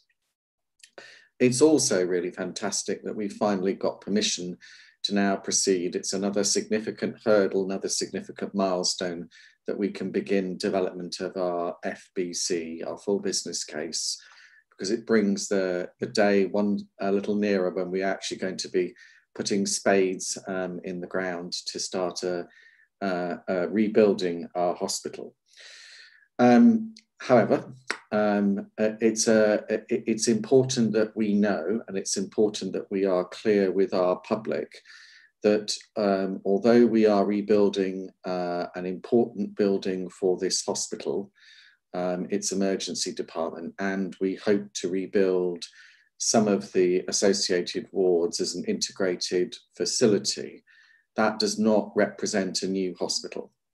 And it's important just to be candid and direct about that, because the vast majority of our buildings and the vast majority of the inpatient experience would remain the same for people who come to our hospital and use it. The diagrams, I think, make that abundantly clear. And so, although we should rightfully pause and reflect and be proud of what we've achieved, we need to redouble our efforts to make sure that we continue to secure the funding that we need in order to rebuild a hospital fit for the next generation, because it is, as I think Alan said, a generational building that we're proceeding with here, developing. And it's right, you know, that the people of Kettering and Northamptonshire shouldn't be the forgotten people. They deserve a new hospital just as much as many of our neighbours around us have had investment to rebuild their hospitals. So do they deserve that investment. And it is important that we say today that although we've taken a significant step in the right direction, we are not there yet, and we need to redouble our efforts to secure that funding. Thank you, Simon. So I'm assured, as I hope everybody else is, that the processes have been very good. I'm going to turn to our lead governor now, because Peter's been heavily involved in this, both in the consultation side of it and as the governor involved in the Strategic Development Committee. So Peter. Thank you, Alan. Can you just tell me if you can hear me okay? Yeah, you're fine. Okay, thank you. Yes, thanks for that. Yes, I was the governor on the committee, and having had a little bit of experience, I have to say that I endorse everything that's been said at the moment by those speakers before me. I think, speaking from a governor's point of view, we're all behind what Simon has just said about trying to push the envelope a bit harder, because at the end of the day, we represent our members, we represent the public, and we want to see the hospital developed to its furthest extremes as possible. And I think you know from conversations that we've had previously that the governors are behind doing that with you, and we will make every effort that we can to make that work with the trust. I think at the end of the day, hospital construction is always a difficult thing to get your head around, particularly if it's in a phased approach. And I think I would suggest that people recognize that it's going to be a phased approach and treat it as such, because it's not going to be built in a couple of years. It's going to take quite a few years to get this final hospital up and running. And I hope, to be honest, I hope I'm around to see it. And I'm sure there's lots of people around this table would feel the same. So thank you very much. And as I say, from a governor's perspective, we want to support the trust going forward on this in the best way that we can. Thank you very much, Peter. We'll do our best to keep you ticking over for the next decade or thereabouts, which is roughly what we're talking about. Guys, I open it up for any other comments, although I think the key comments have been made. And we are simply meeting in, this is a public meeting where we endorse the process we've gone through up to now, the decisions we've made about the schemes that we are supporting and the preferred option that we are running with. Does anybody else want to say anything on this one? No. I think we might assume that we have universal support. We're very grateful for the governor's support, Peter, and I'm sure they will be pivotal in talking to our community and the people they represent, and I guess the media on behalf of the patients they represent, to maintain the arguments along with the help of our local MPs, and I would expect councillors as well, because we have broad support for this across the piece. So thank you very much, everybody, for that. Academic strategy, Andrew. Thank you so much, Alan. I'm also very pleased to see that both Kevin Harris and Professor Philip Baker have joined us. Professor Philip Baker is the Pro-Vice Chancellor and Head of College of Life Sciences and Dean of Medicine at the University of Leicester. And Professor Kevin Harris is the Associate Dean for Clinical Affairs. So welcome, and it's lovely to have you here. We've had a lot of really good news today and some uplifting stories. This is a very fine that is coming your way now. At our last board, I provided an update on the academic strategy, and today's purpose is to seek a board approval for the strategy. And this is exciting, it's a great opportunity, and as part of our pathway to excellence. The academic strategy's vision is improving care through excellence in education and research. We know research informs practice, and clinical trials provide opportunity for patients to be exposed to enhanced therapeutic opportunity. And the strategy aligns with the current board strategic objectives, but also with the vision, mission, and values work that's been the focus of the group. At the heart of the strategy, it seeks to bring about investment in academic posts in partnership with the University of Leicester, investment in infrastructure and estate, and some of this has been accounted for in the development control plan, and university hospital accreditation. So that's the direction of travel. And in order to deliver the strategy, we've developed 8 key objectives as outlined in the strategy. The benefits of a successful academic strategy are better outcomes for patients, a better teaching offer, an expanded teaching offer, workforce security and stability, and being a magnet for sort of talent attraction, and not forgetting multi-professionalism. Some of the success measures around this will be university hospital accreditation, and that's part of our first milestone, an increased NIHR and other grant bodies fundings, and an increased patient offer. And my personal sort of dream in all of this is that every patient who attends our hospital has the opportunity to be enrolled or enlisted, recruited to a clinical trial. And the academic strategy is the key milestone to supporting the group's mission, vision, and values overall. And I will be in the future bringing a business case to the relevant board committees for approval to support the delivery of the academic strategy. But I want to assure everyone there is a detailed implementation plan being worked up to support the delivery of the academic strategy. And that's my summary of it. Thank you very much, Andrew. Philip, Kevin, do you want to say anything at this point? Well, I know that Kevin has to leave at 1:30, so it might be appropriate for Kevin to speak first. Kevin? Thanks. So thanks, Chair. No, I mean, from a University of Leicester perspective, we're enormously excited about what we see as taking our relationship with the hospitals of Northamptonshire to the next step. I mean, Andrew's already articulated very well what benefits this can bring for patients in terms of their improved care, what it can bring to the hospital in terms of staff retention and recruitment, and what benefits it can bring in terms of research income. I think it is fair to say that we're building on what was already a well-established relationship which Kettering had and Northampton had with our medical school, both as we expand that and as we've developed courses relevant to the training of allied health professionals. And this document really articulates what is very much about taking this journey to the next level. And at the University of Leicester, where we are very excited about this prospect. Thank you. Philip. And I just would wholly endorse that, just adding that the paper was presented at our executive board a week or so ago and was very strongly endorsed. If your boards are supportive of the endeavour, it will need to be ratified by our university council. But I think as a direction of travel, I share Kevin's excitement. I think it would be a mutually beneficial synergy and would warmly recommend it. Thank you very much. Simon.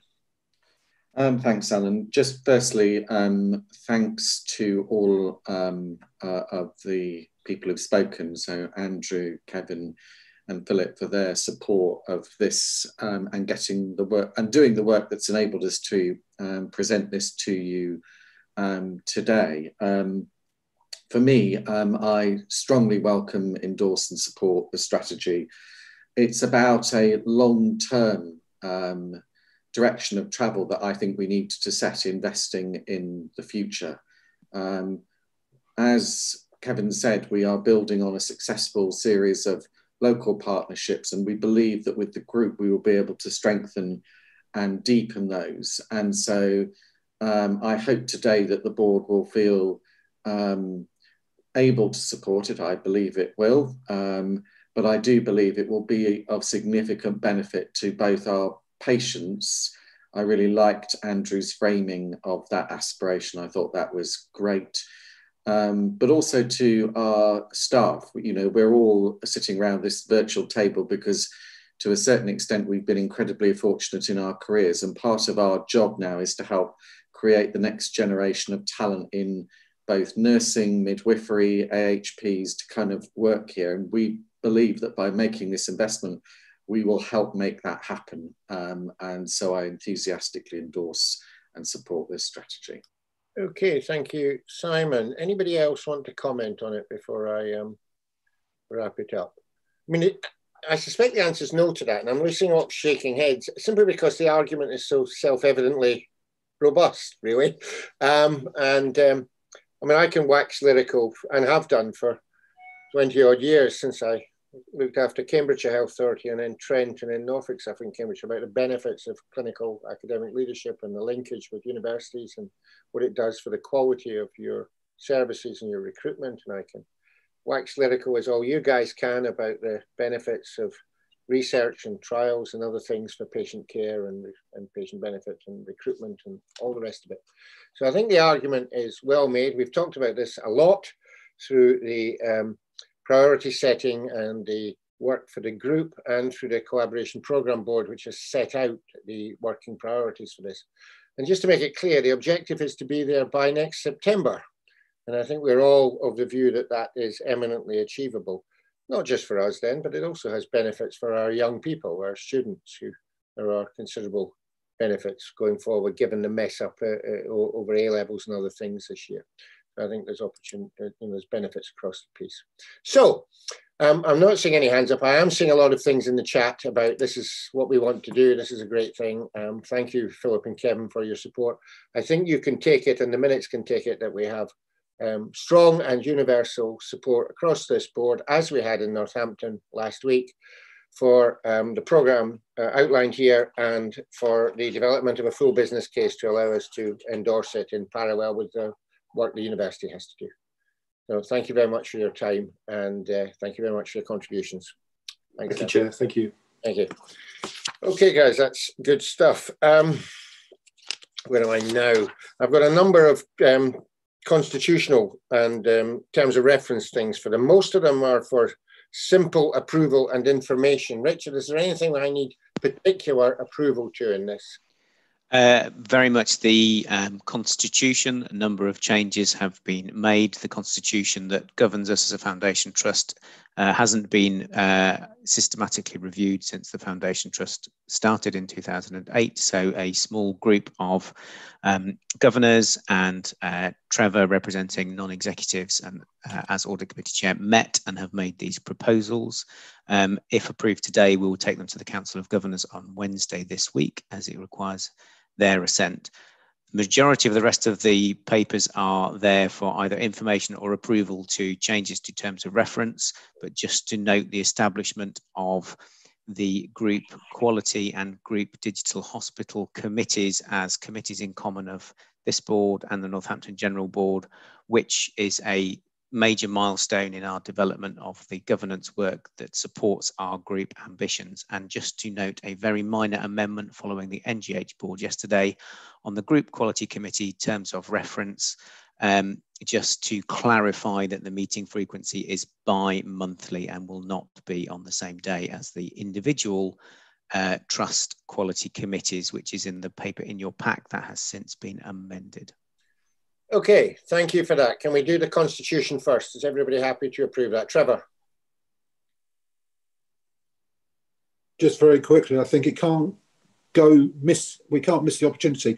Richard May has done a huge amount of work to get us to this point on the Constitution. I just wanted to say thanks to Richard, because actually getting this discussed with the governors as well, it's been a Herculean task in a very short time scale. Okay, well done, Richard. You can smile and nod at that. That's good stuff. All right, does anybody have any problem with the amendments to the Constitution being through the process? No? Good, thank you very much. Are you happy with the committee terms of reference? Audit committee, gone.